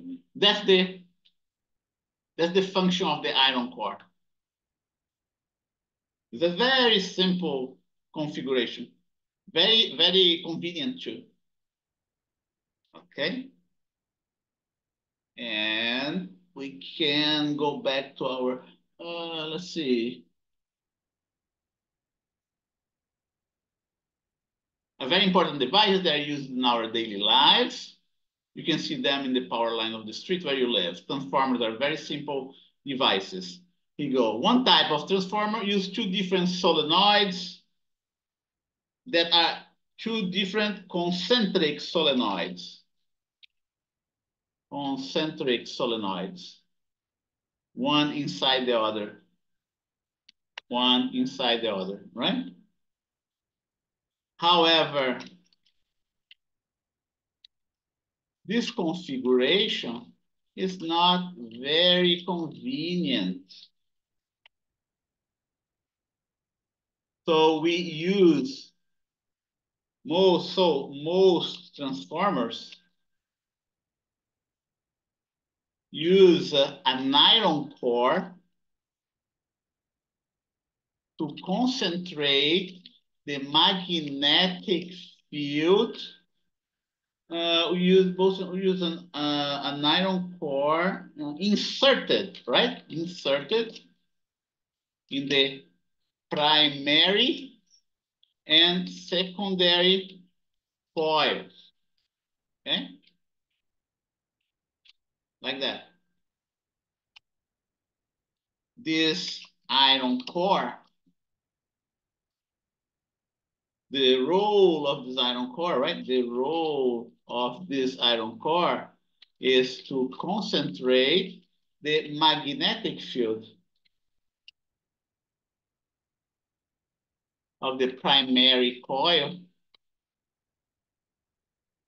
so it can induce the current in the secondary coil more easily. That's what. Okay, let me see if I have a picture of a transformer. Transformer demonstration, right? YouTube has lots of those transformer demonstration. Let's see if this one is a good one.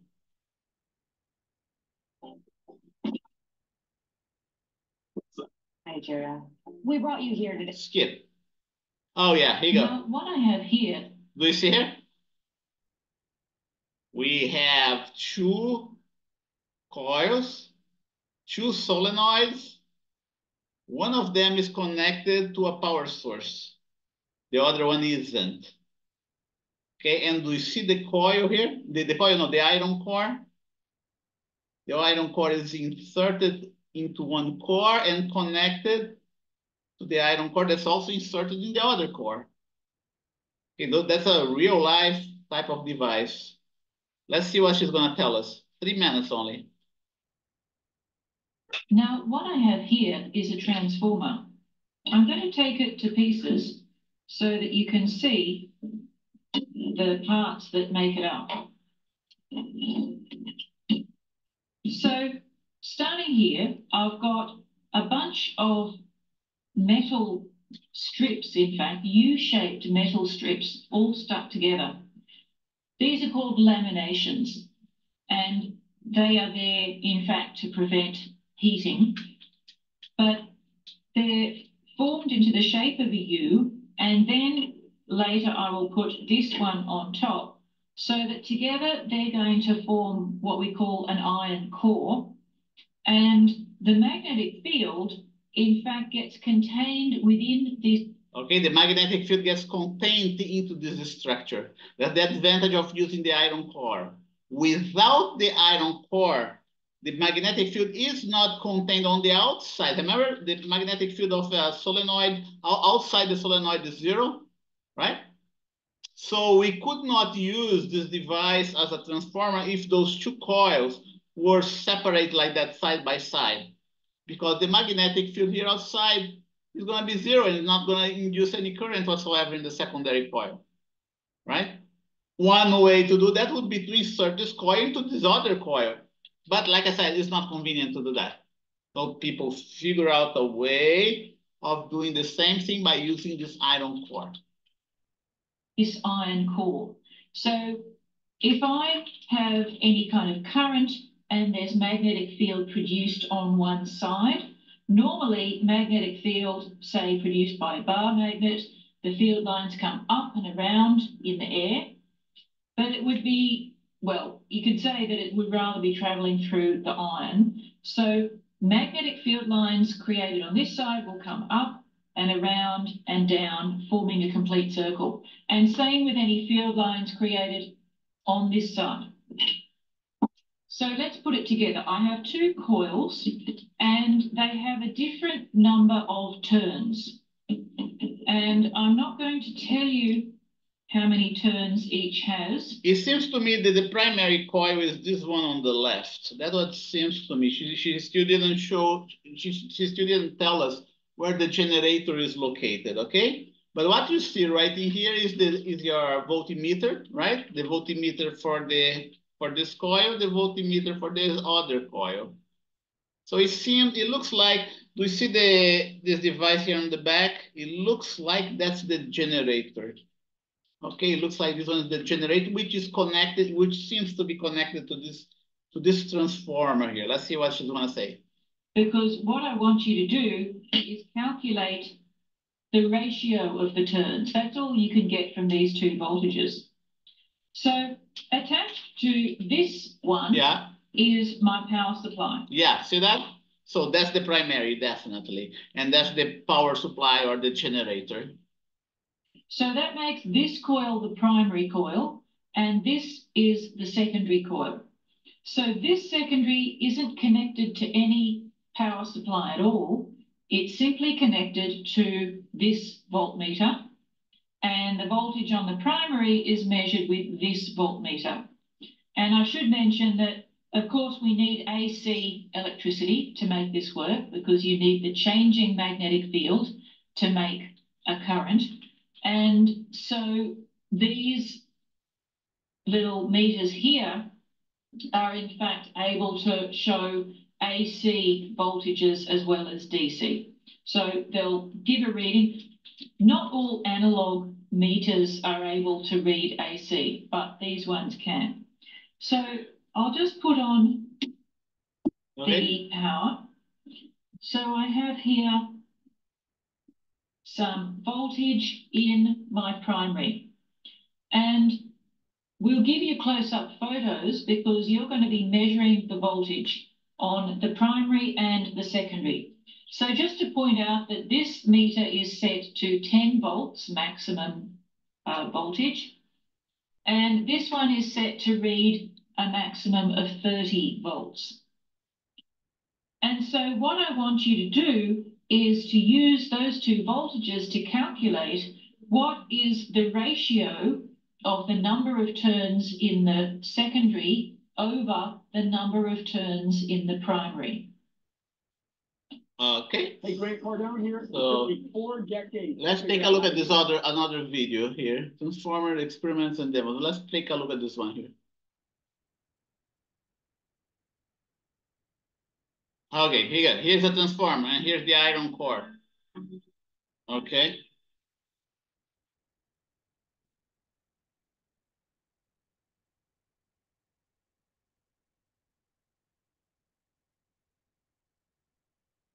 Transformers.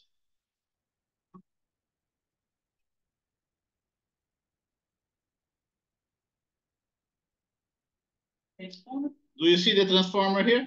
Right? The iron core. Let's see what he's going to tell us. Are everywhere, inside and outside of your home. They're in TV sets, sound systems, computers, and almost every electronic device. This thing is a very familiar transformer that is often used to provide lower voltages to electrical devices. So everybody has a transformer there at home, okay? This AC adapter, the same one that I showed you that I have here, is a transformer. And this guy is showing also a transformer for you. That cannot connect directly. It happens that you cannot see inside because this whole device is closed, right? But inside it looks just like those two coils that you saw. Professor, I have a good question. Yeah. So the transformers, they put limit, right, on how much electricity it sucks in to give, right? Yeah. Uh-huh. So if you know how to take the cover out and I guess play with it, can you make it where the limiter of the transformer is out? Like it's not 240 no more? It'll be more? Oh yeah, yeah. I'm gonna cover that. It depends all on the number of turns in the coil. Okay. So if you change the number of turns in the coil, you can change also the output, the voltage that the secondary coil, for instance, receives. Okay. So that's one way of addressing this. That's very smart because I see in stores usually the cheaper voltages, the cheaper watts, they're cheaper. The more expensive ones like 70, 80, 90, they're more expensive. So if you know how to do it, you can just buy a cheap one, I guess play with it. Yeah, yeah. Have you done that? To be honest with you, never because I got afraid if I'm gonna get shocked or not. Oh, Can I you get see. shocked from it?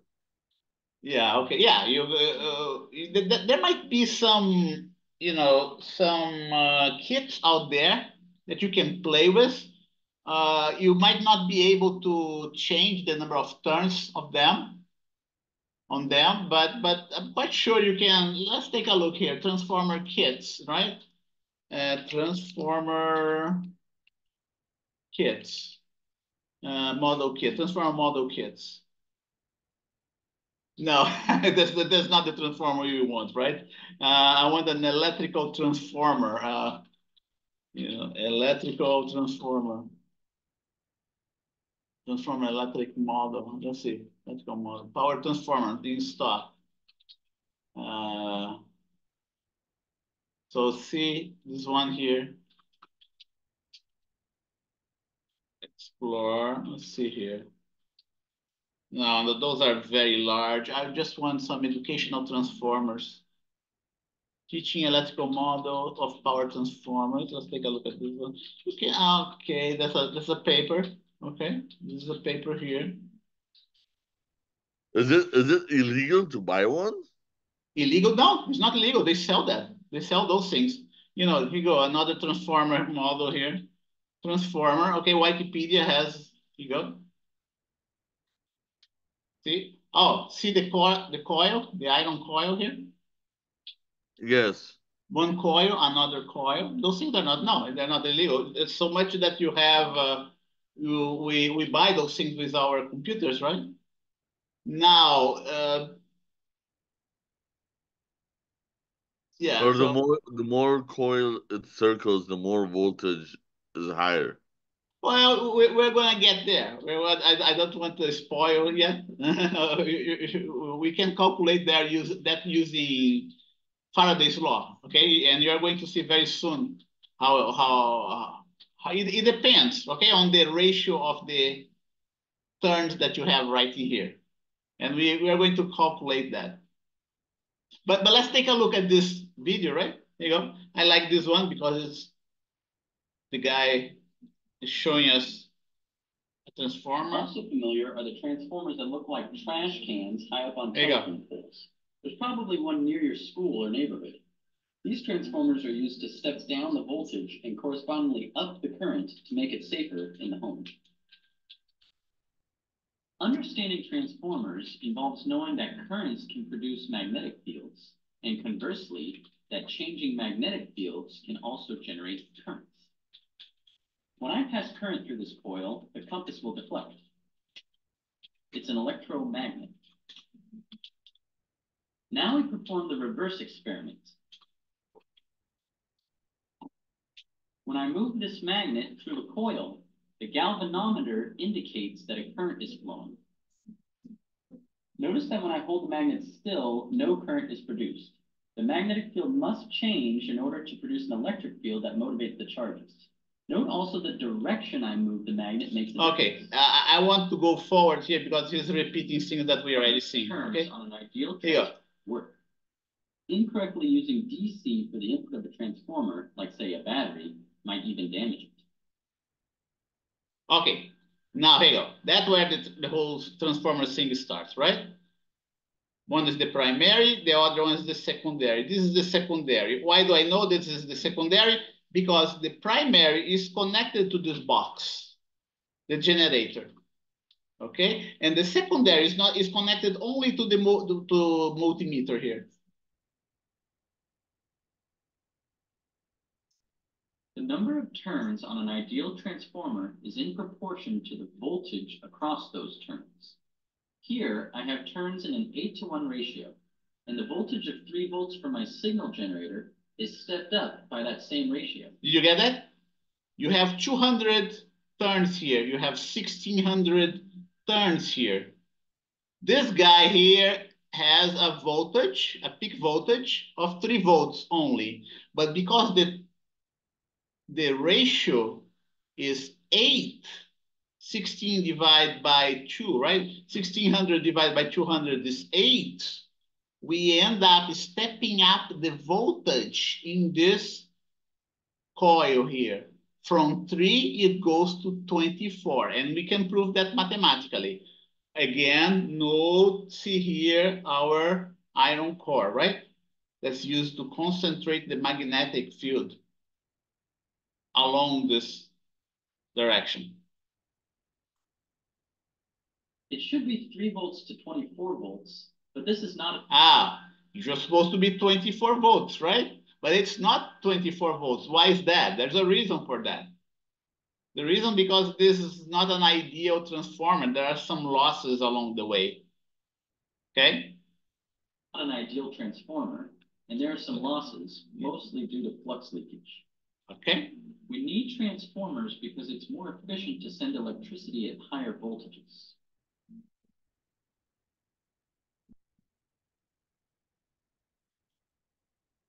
This is the symbol for a transformer, but here it's connected in an... Okay, we can stop here. I like this video. I'm going to provide you with a link to this video in my notes, but you have to go to the proper place, right? Videos on transformers. This one here. And there is that of the female professor, right? This one here too. Ever wonder why so many people say they want to learn guitar, but very few actually learn to play? Right here. Now, what I have here is a Another one.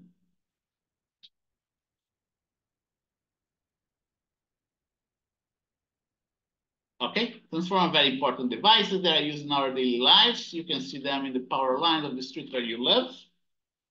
Transformers are very simple devices. One type of transformer uses two different concentric solenoids, one inside the other.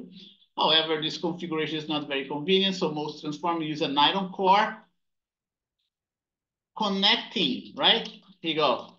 The primary coil to the secondary coil.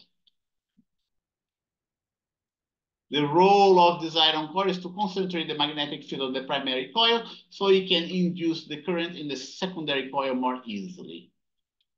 Okay, now let's go for the with transformers. With transformers, we can either step up or step down the AC voltage in an AC circuit. Okay. This is done by using different numbers of turns in each coil, okay? Like that.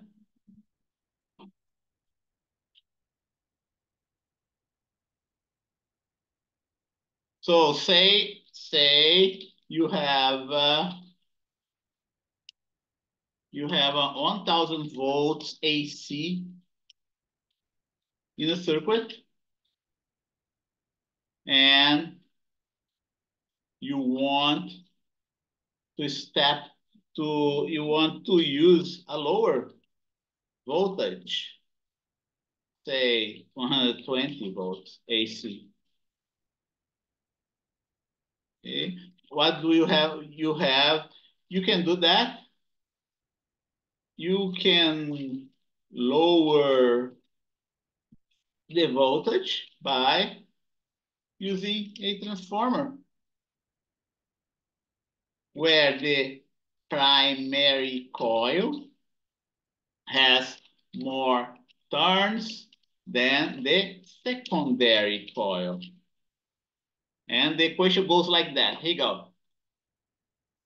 The induced voltage in the primary coil, right?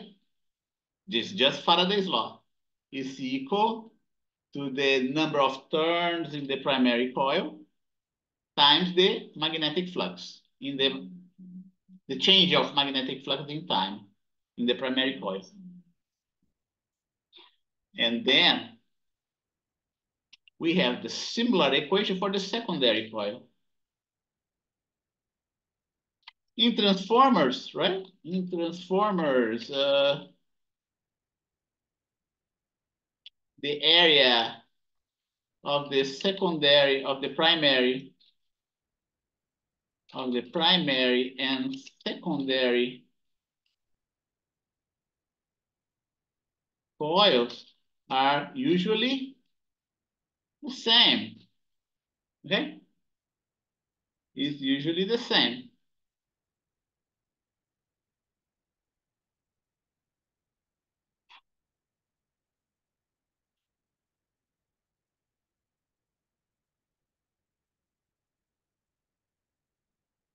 For this reason, since the magnetic field is also the same, right?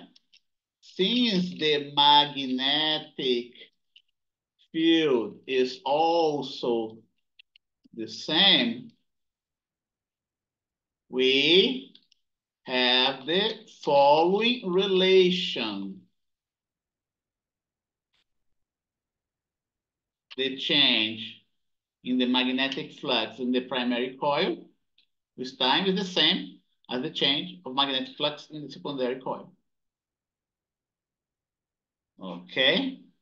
And now that we have this equality, okay, we just go back to these two equations and here write the magnetic flux. Oh, the magnetic flux.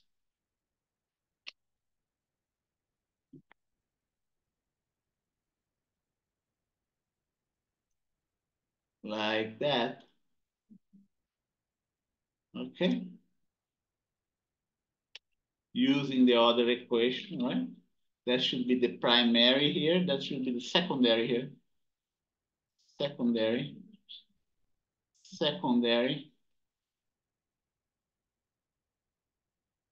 Right? So substitute that here. Substitute that here. Right? Substituting the last two relations in the first one, we have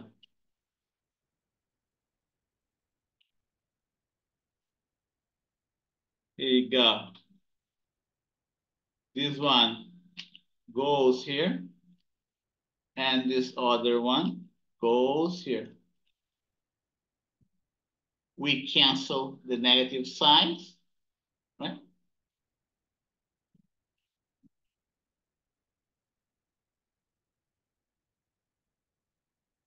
And now what we have? I'm going to rewrite this relation as the following. The ratio in the voltages is equal to the ratio of turns. Okay? So let's see. Let's analyze those equations carefully. Right? If NP is greater than NS, right? If this one is greater, this one is going to be greater than 1, right? Consequently, the voltage in the primary is going to be greater than 1 as well. See that? So here you go. I'm going to put it. If NP greater than, let's put, I'm going to do like that. If NP greater than NS, right? What does it mean? It means that this ratio is greater than 1, right? This ratio here is going to be greater than 1. Since this ratio must be equal to this ratio, this implies that this ratio is also greater than 1, right?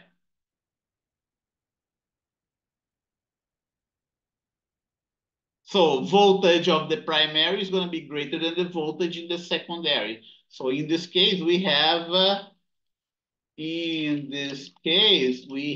a step down transformer. We can even use numeric examples as well. We're going to use a numeric example very, very soon. Now the other example, if, right? I'm going to put it here like that. I'm going to copy this one.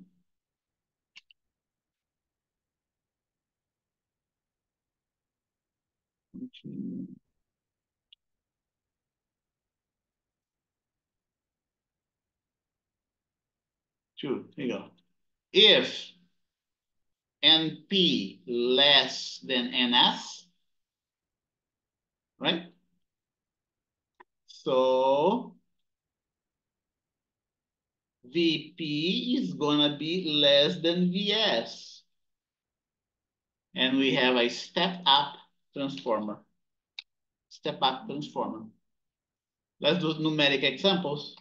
Numerical examples.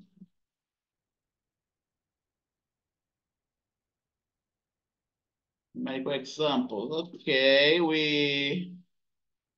VP is equal to 240,000 volts, right? And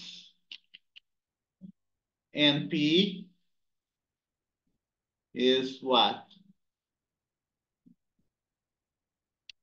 1,600 turns.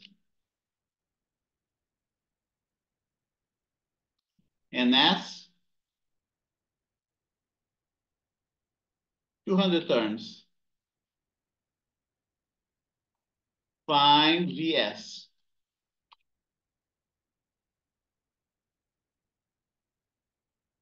Find VS.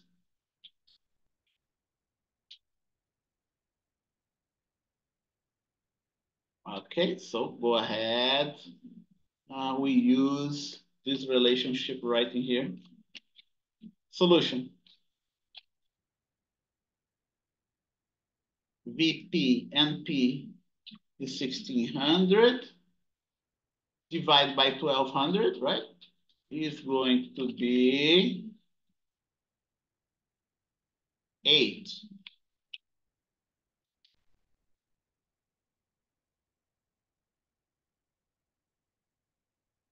It's going to be 8. Now we have this ratio here. VP over VS is 8. We want to find VS. VS is going to be VP divided by 8. VP was 2,400 volts.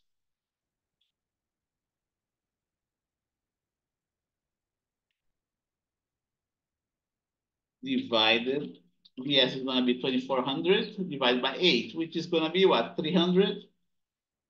3,000, right? No, 30,000 volts. Let's see, yeah, 30,000. What time is that? It's 11:27. Let's take our break now. Okay, so we're done. We're done with chapter. We're done with chapter 22.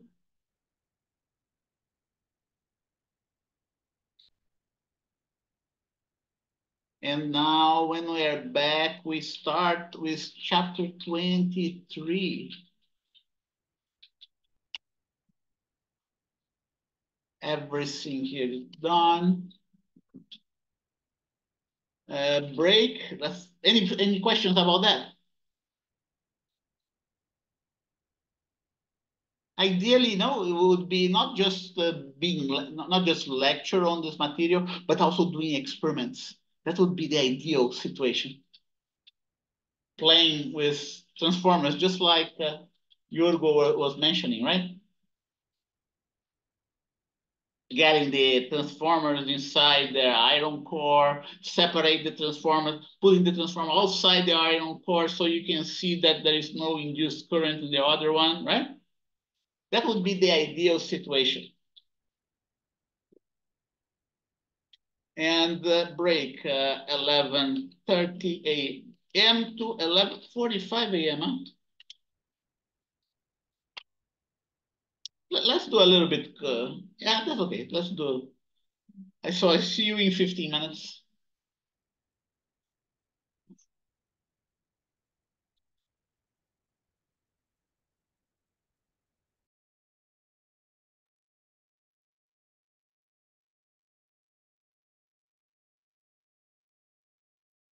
Oh, there was one more thing that I should have. We're not done with chapter 22 yet. That is Just one more thing that we should talk about. It's how to find out the current, okay, in the secondary circuit. Okay, that's the only thing that's missing here, and it's a little bit more different, slightly different than what we did for the voltage. Okay. In the case of the current, in the case of current, the process is a little bit different. It's a little bit different, and it involves the power of the circuit. So recall that, you know, P, the power in a circuit, is V times the current, VI. Okay? So in order to have conservation of energy,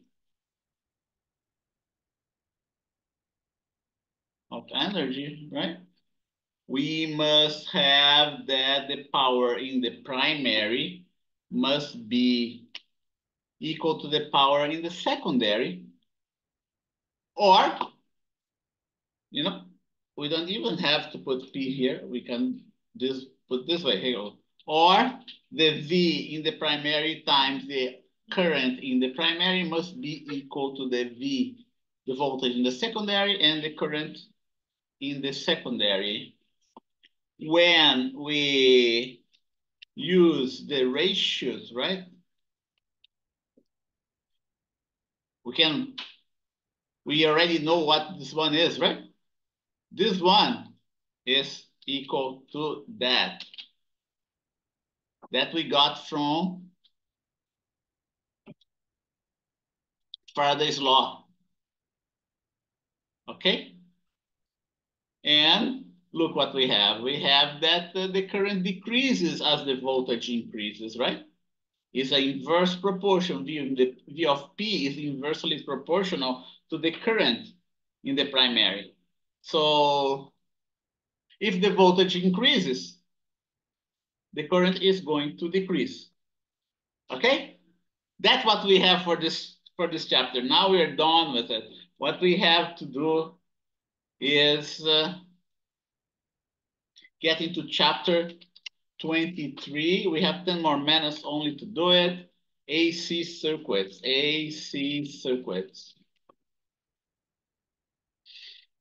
Okay.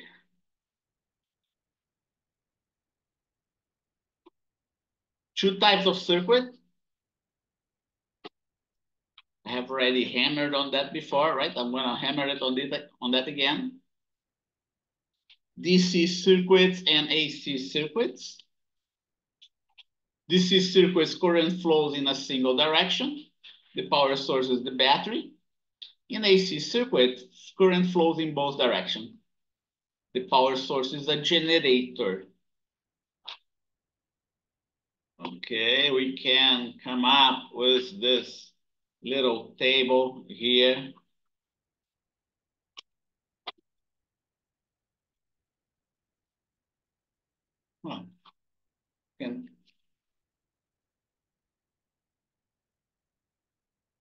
Direction of the current, one direction is either clockwise or counterclockwise.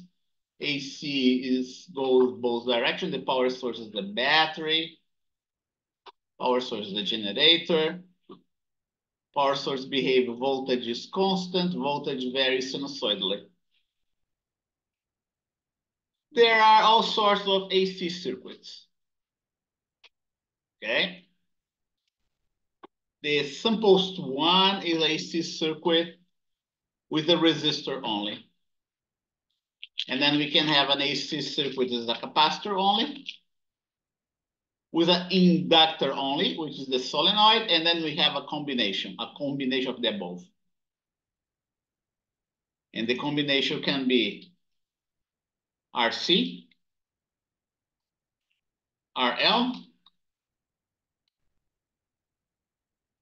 CL, and RCL. Okay? The symbols of the all is this one here. That's the symbols of all circuits that we have. Symbols of AC circuits that we have. The other ones are a little bit more complicated. They behave in a slightly different way. But let's start with AC circuit with a resistor.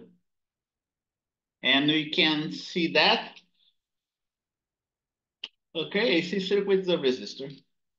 We have simulations at that place there, the FET. Let's take a look there.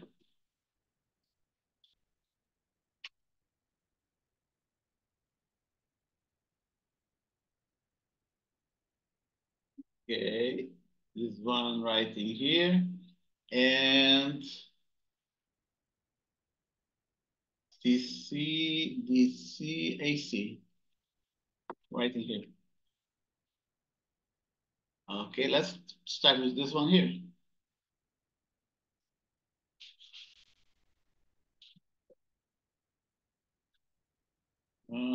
What's going on here? Oh, here you go. That's the one. AC voltage. Here you go. Let's take a look at the power source. Where is the power source? Oh yeah, here you go. That's the one. Right? Here you go. The wire. We're gonna connect the wires. I'm going to put a switch in the circuit.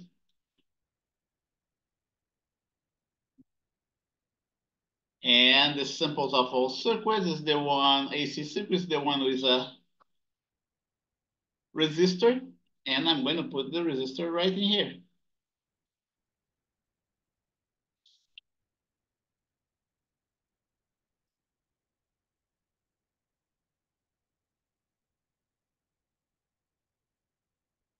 I can change the frequency of my generator, see that? And I can change the voltage as well. Okay, frequency.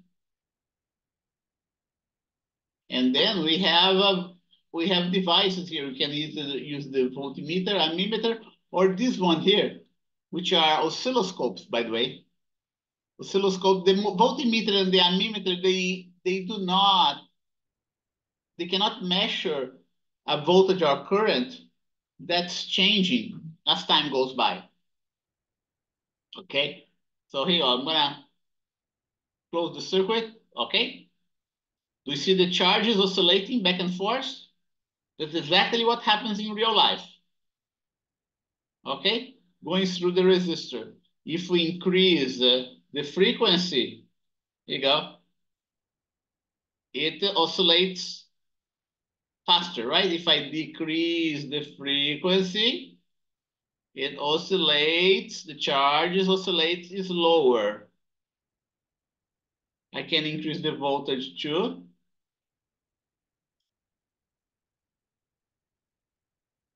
Okay. The oscillation of the charges is larger, right? Let's compare. Here goes. Here is 0 volts. There is no oscillation whatsoever. The charges don't move at all. Voltage is 0. But what about here? Here you go. The charges at 18 volts, they travel a shorter distance. Right? But here, the charge at 120 volts, they travel a longer distance. The amplitude of oscillation is greater. That's a simple circuit that we have out there. Okay, so let's frequency, let's put this one here. And then if we put a voltmeter right here, our regular voltmeter, look what we get. We see it oscillating back and forth. If we increase the voltage, you know, it doesn't stay at a single value, right? If we increase the frequency, you can hardly read the number here. So we do not use this type of device to follow the voltage, to measure the voltage in an AC circuit. Instead, we use this type of device that you see right here that we call the oscilloscope. I'm going to connect at this point. I'm going to connect at this point. Okay? And we see the trace that we have. Let's see if I can adjust. Right now, the amplitude of the voltage is too high for the oscilloscope to measure. It's blowing up. Let's see, we can go lower. Oh yeah, here you go. See that? We have actual devices like that, like the oscilloscope, to measure the variation of voltage and the current. Okay. If I decrease the frequency, here you go. Look what happens to the frequency of the voltage, right? The period increases, the period here of the oscilloscope increases. So that's voltage in the y-axis and time in the x-axis. Okay, so what you have to know, I see circuit with a resistor, right? So don't forget that two more minutes to go. My generator has this type of behavior. It's a voltage, peak voltage sine of 2 pi f. F is the frequency times t. 2 pi f, we call it angular frequency, omega. Okay, so here we go.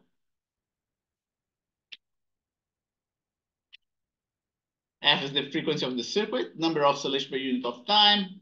Omega is the angular frequency. Now we can have a relation between the voltage and the current by using Ohm's law. Okay. So using Ohm's law, we have that V equal to Ri. Okay, that's given. R is the resistor of your circuit. I is the current.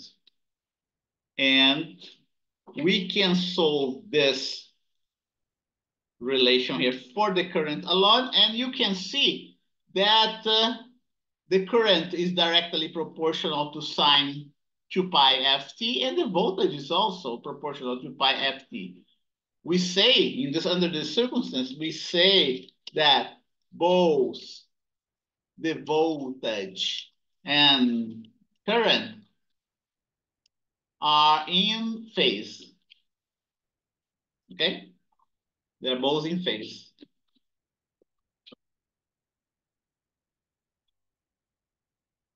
$11.59. Something that doesn't happen. Something that does not happen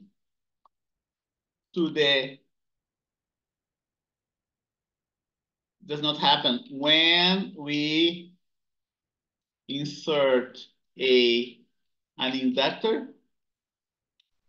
or capacitor in the place of the resistor, okay?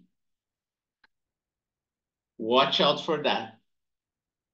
So capacitors and inductors, they behave differently in a AC circuit. And we can stop now. Do you have any questions? It's 12 noon right now. And if you don't have any questions, we're gonna have office hours right now. I'll be here and I'll see you on Wednesday when we have our exam, okay? So see you then.